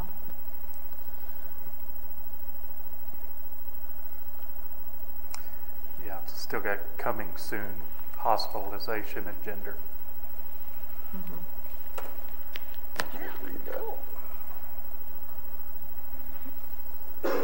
But I think that's certainly information That's nice. that we could use to make a Callaway. decision on. Callaway County. For sure. Because what else, and Jeff, Yes. do you remember what else we asked for other than the items that are on that? The other item from my line of work that is extremely important in understanding the spread of the disease is the positivity rate. That takes the number of people that are tested. Correct. And it tells you the rate of those people tested, how many of them come back positive. The kind of the threshold that most of Missouri and most of the country is using is anything greater than 10.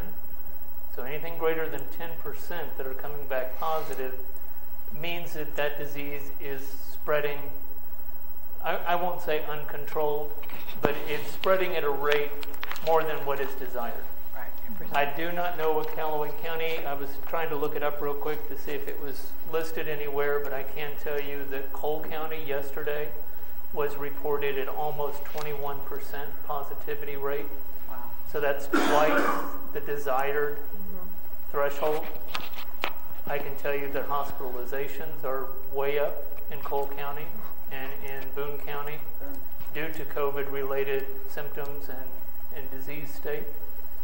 I can tell you that we call it the hourglass of the state of Missouri. It's everything from Kirksville to Springfield and east and west, except for St. Louis and Kansas City. So if you imagine that design kind of looks like an hourglass. We have been on ICU and PCU diversion for the past 3 weeks. In the 7 years that I've worked at my current employer, we have never been on ICU diversion for greater than a week at a time, and it's been 3 weeks ongoing for the entire region that's on diversion for ICU and PCU beds. We have, the disease is continuing to spread. What's PCU?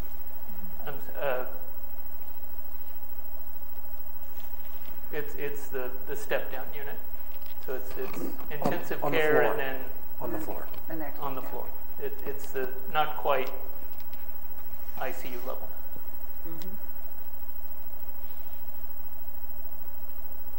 I know the news this afternoon, the local news said Cole County was one of the worst counties in the state in terms of infection rates.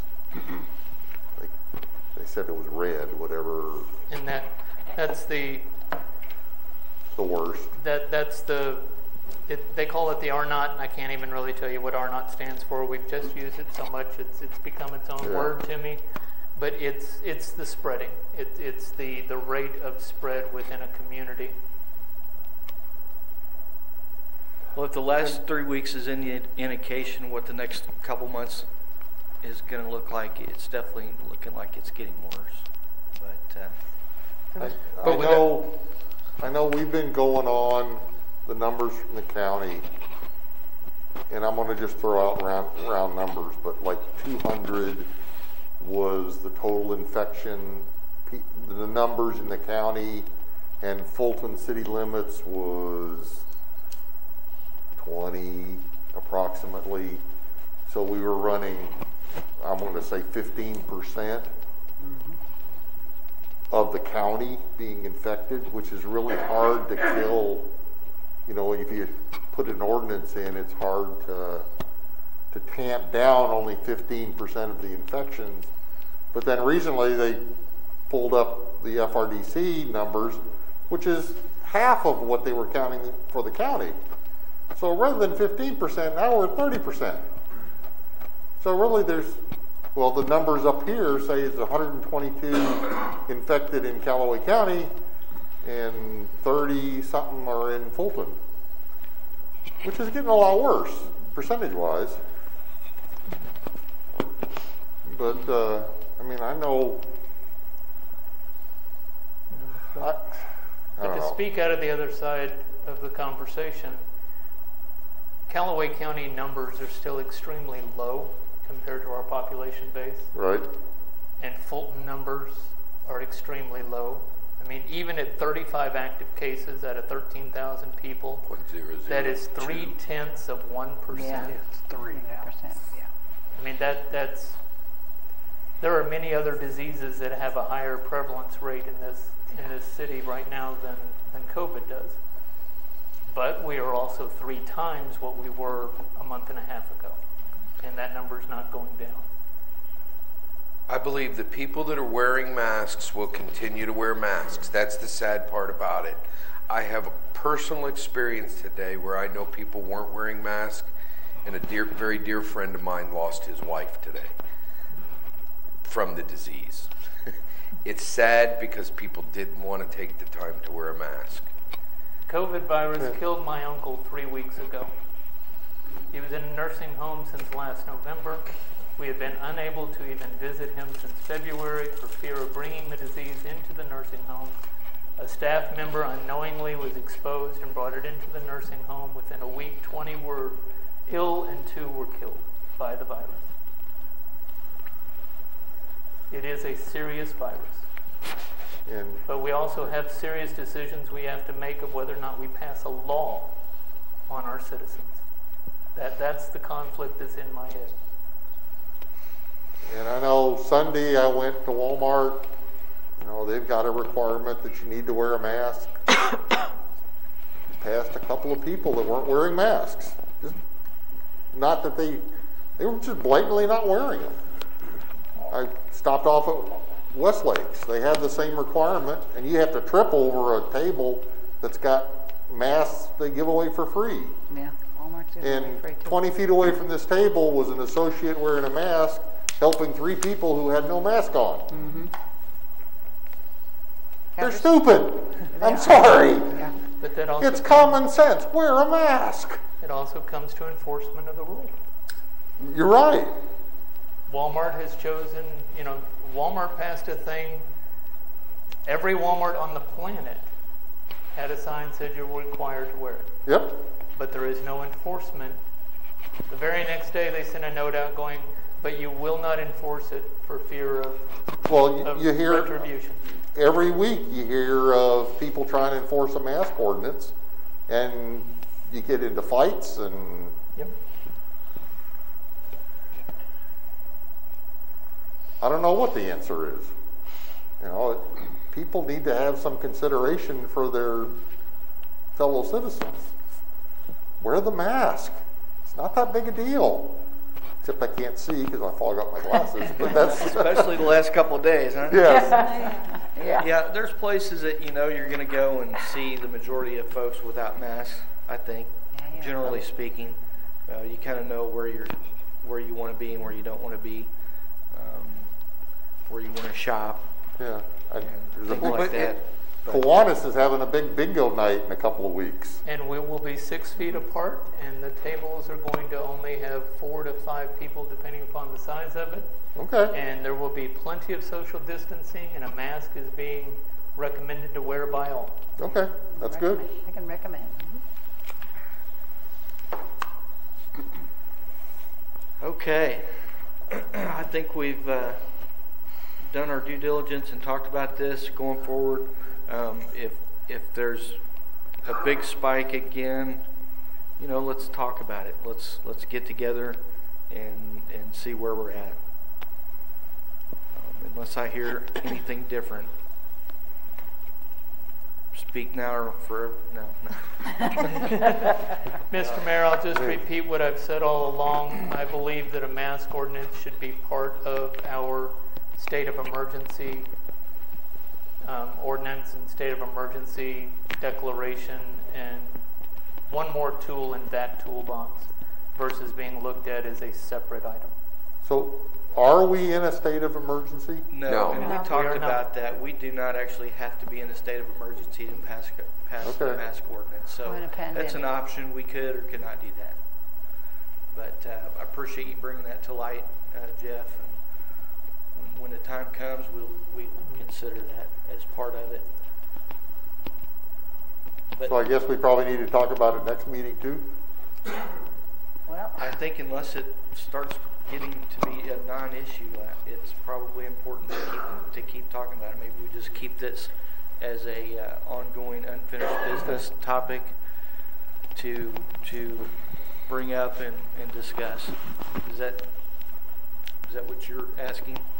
Yes. I believe so. I agree. So that's what we'll do for going forward for a while. Okay. Budget. Fun.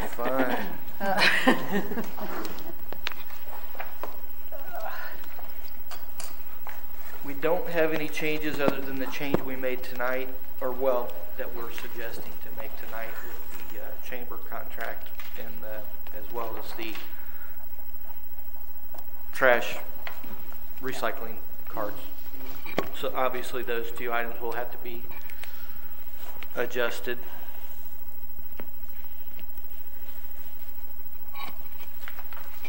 And we'll end up pulling out of the general fund, I guess, for the extra 28,000. Yes. 18,000. Well, no, sir. It'll come out of, 18. For the past several years, we've taken those funds straight from utilities, so we'll go in and we'll modify the transfers from utilities to the chamber account. Very good. Are there any questions or things that we've missed talking about on the budget yet? I know we mentioned it last time. We will have our public hearing at our next council meeting, and there was a little mix-up, I think, with the paper getting it in, so we'll have it next time, obviously not tonight. Very good. And I know that we spoke directly about the increases for city employees, and I can't figure them out. So I would like to, if somebody could please send an email, get together with us on how we came up with it. If I look at what our employees for each department is, take the difference even from last year and divide it out, it doesn't make sense to me. Well, I understand there's some variance in there a little bit, but there is going to be some modifications. In some departments, there's new people. On many departments, we've had high-paid people retire, and someone comes in at a lower rate. I asked the same question. Michelle and Robert and Kathy, we call it the CWB tab. I'm not quite sure what that stands for, but CWB. It has been reviewed. The current personnel are listed on that tab, and you're welcome to come in and look at it with us. I'll show it to you. But in several instances, we're budgeting less next year than we did this year, even though we gave that 75 cents cross-hour raise. And that has to do with people leaving, people retiring, or people moving departments. Or people moving departments.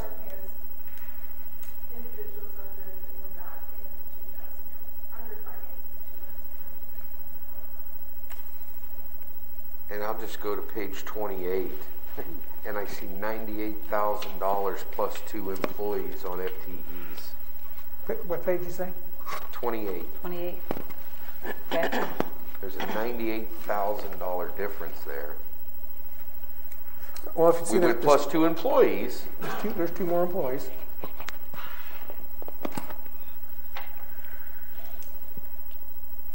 And I didn't remember us being without an IT manager in 2020.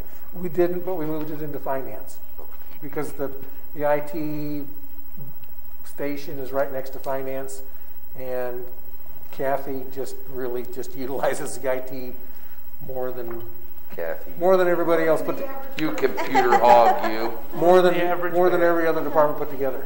But I would really like that to be checked out and re-looked at, because I don't have a problem talking to you on the phone. Unfortunately, I probably am not able to make it during your working at this point. But Call anytime.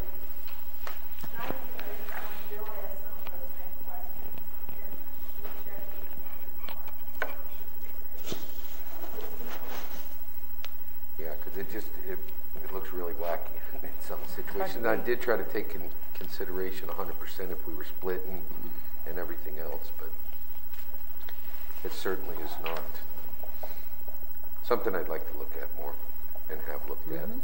We will look at it. They will look at it again tomorrow. Thank you.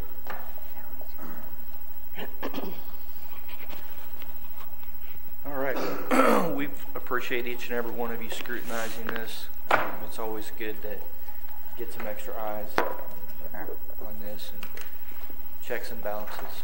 So, Mr. Mayor, just another question on the budget for Kyle, and it goes back to the conversation we had earlier about the pedestrian walking between Collier and Westminster. Any of those conversations with MoDOT that you think would be significantly impacted for the budget for your department or the street department that we just need to try and get an answer for before the next council meeting?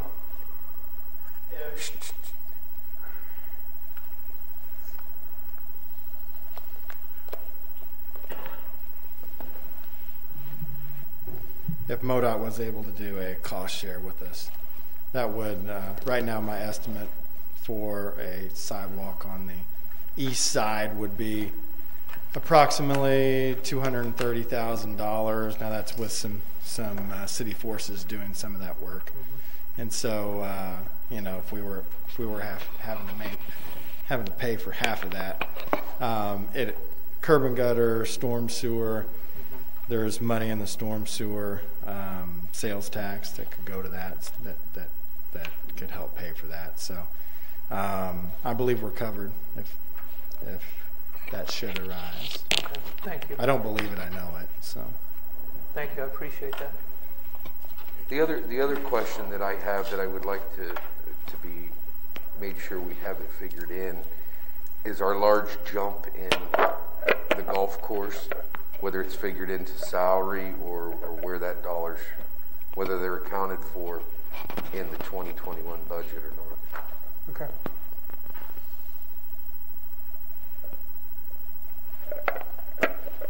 okay, anyone else? Moving on to we don't have new business tonight. We'll do our council concerns. Starting to my left, Councilwoman Seebacher. I wanted to just make sure that everybody is kind of thinking about our Christmas tree and the Festival of Lights, discussing whether or not we're going to do that. I know I did it last year and it was a lot of fun, so I don't know if are we still doing that? Is that something that's down at the roundabout? Yes, I have gotten an email. No, it's Park. The Festival of Lights, is that what they call it? Yeah, Festival of Lights. Yeah, it's still on. Okay. It's a go.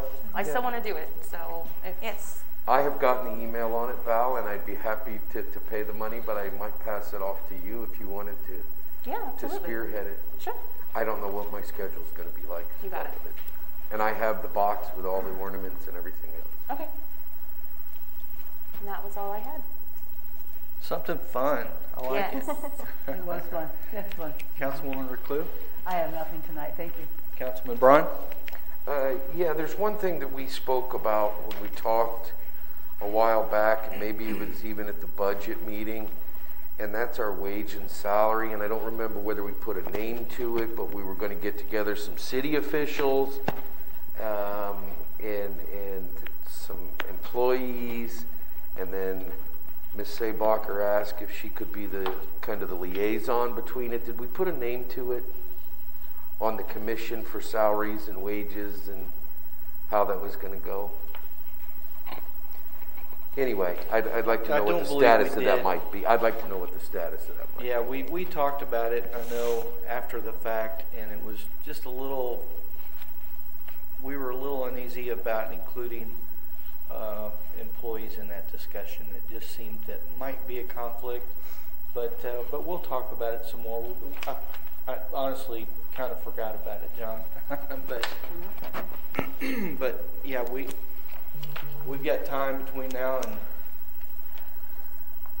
next year to review salaries from different cities? Well, we were our going to put size? we were going to figure out what the highs and the lows were, and Right. I mean, there was much more to it than what I just explained, but I would really like to see that. We will form a committee. What do you want to call it? Salary investigation committee? It's your choice. Okay. Councilman Saybacher's volunteered to be the liaison. Oh, I can come up with something. All right. We'll try to be working on that, be proactive on that. And that's all I had this evening. All right, Councilman Shiverdecker. Yeah, actually, I do have something, and I know you guys really don't care what I've been doing for the last month, but I've been following around the bridge inspectors from MoDOT for the last month in the county. Oh. And I wanted to give one of the city of Fulton's employees a kind of a kudos. When we got to the city limits and started doing bridges, this gentleman pulled up, Mr. Scott Olds, and started talking to us. Come to find out, he is one of the inspectors for the city. So he followed us around the rest of the bridges so that he can get the heads up on what's going on and report back to Kyle. So Great. I thought that was kind of a nice thing. Very cool. Yeah, yeah. Yeah, you learn so much from your peers that way. Both ways. Yeah. Very good. Thanks for giving him a shout out there. All right, Councilwoman Pace-Nook. I have nothing, thank you. Councilman Stone. I wanted Mr. Johnson to finish his comment of when the beautiful tree is going to go up in the roundabout. I got that asked of me twice so far. Within the next week. Oh, good. Wonderful. We made contact with the garden club. They have spent 2 days down there gathering seed. As I understand it, I believe that the downtown kickoff is going to be the first Friday night in November, if tradition holds. I actually have a call in to them, and they haven't called me back yet to confirm that. But they have given us permission to put the pole back up and set the ring. But they want to do a little more work in there before we go in stomping and tromping and set all the lights. But I'm guessing the pole and the ring will go up this week. Either that or early next week. But because a week from Friday is probably downtown kickoff, so just kind of throwing that out there. It'll be done. It'll be ready. Wonderful. Thank you, Mr. Johnson. That our community very much appreciates. Oh, it's a great project. It sure is. That's it, Mr. Mayor. Okay. Councilman Simmons. No items. Okay.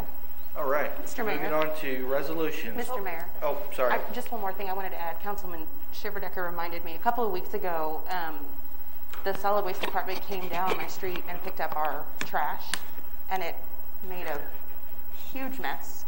My neighbor brought it to my attention, and before I had the opportunity to go out and clean it up, they came back and picked it up and cleaned it up, and it was David Whiteside. So I just wanted to make known that he did that, and I appreciated it, and that was an awesome job, and kudos to him for doing that. They didn't have to, but I was thankful that they did. So Thank you. Actually, when they called me, let them know that was going on. that's awesome. Mr. Mayor, if I can also have an alibi. Okay. Just a huge thanks to the Solid Waste Department for the citywide cleanup. Last week, there was so much work seen by so many people, done by so many people, and just above and beyond even what we've seen in the past. I know that the crews were going around to neighborhoods that might not have even been on that particular day to make so that they could get a jump start.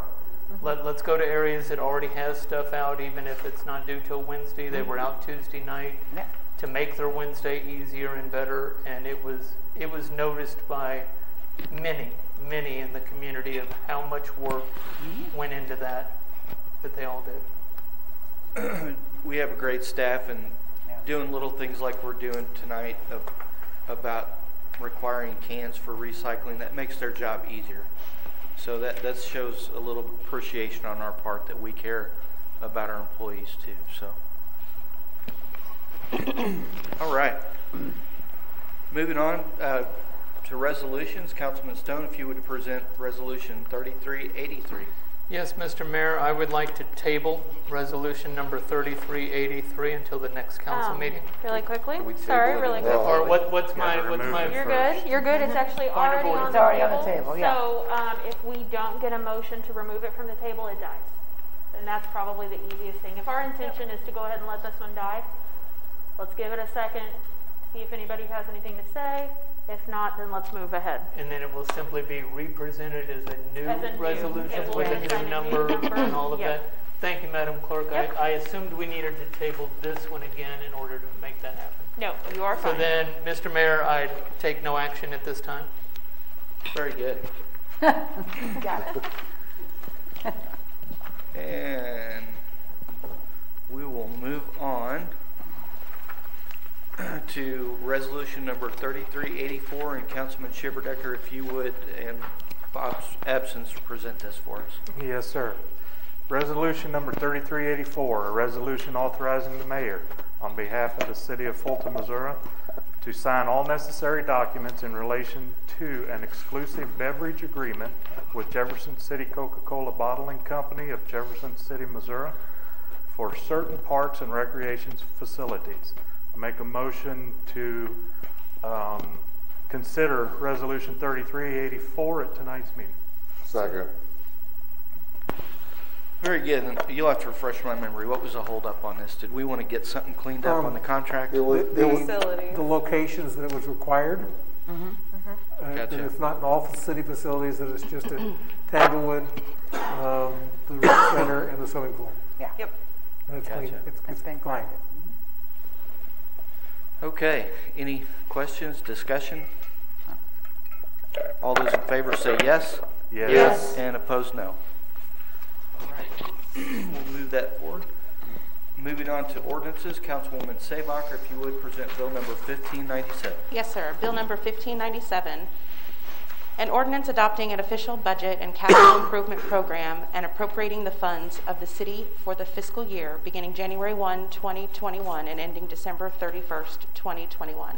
I make a motion to place bill number 1597 for second reading at the next regularly scheduled council meeting. Second.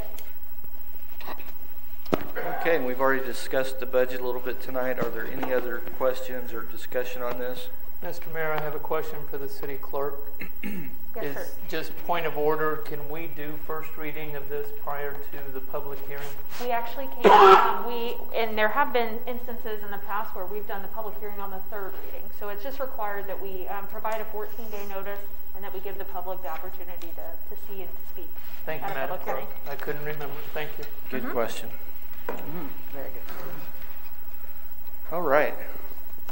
Hearing no discussion, I'll call for the question. All those in favor say yes. Yes. And opposed, no. No.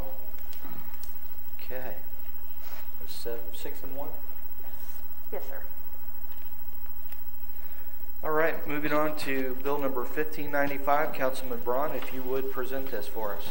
Bill number 1595, an ordinance authorizing the mayor on behalf of the city of Fulton, Missouri, to execute an agreement with the county of Callaway, Missouri, for public emergency communication operation services for the city of Fulton for the year 2021 to 2022. I make a motion to put bill 1595 for third reading at the next scheduling meeting. Second. Have a motion and a second. We did talk about this last meeting. I don't believe there's been any changes to that. Correct. There have been no changes. And it's already in the budget. Yes. I do want to correct myself, actually. I believe, Mr. Councilman Braun, you noted there was an error within the document last time. That has been corrected, but the bulk of that document, nothing. Thank you. Gotcha. Any discussion on this?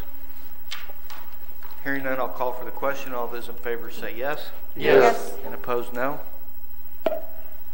Moving on, Councilwoman Pace Snook, if you would present bill number 1596. Yeah, and if there are no objections, I'll do second and third reading tonight.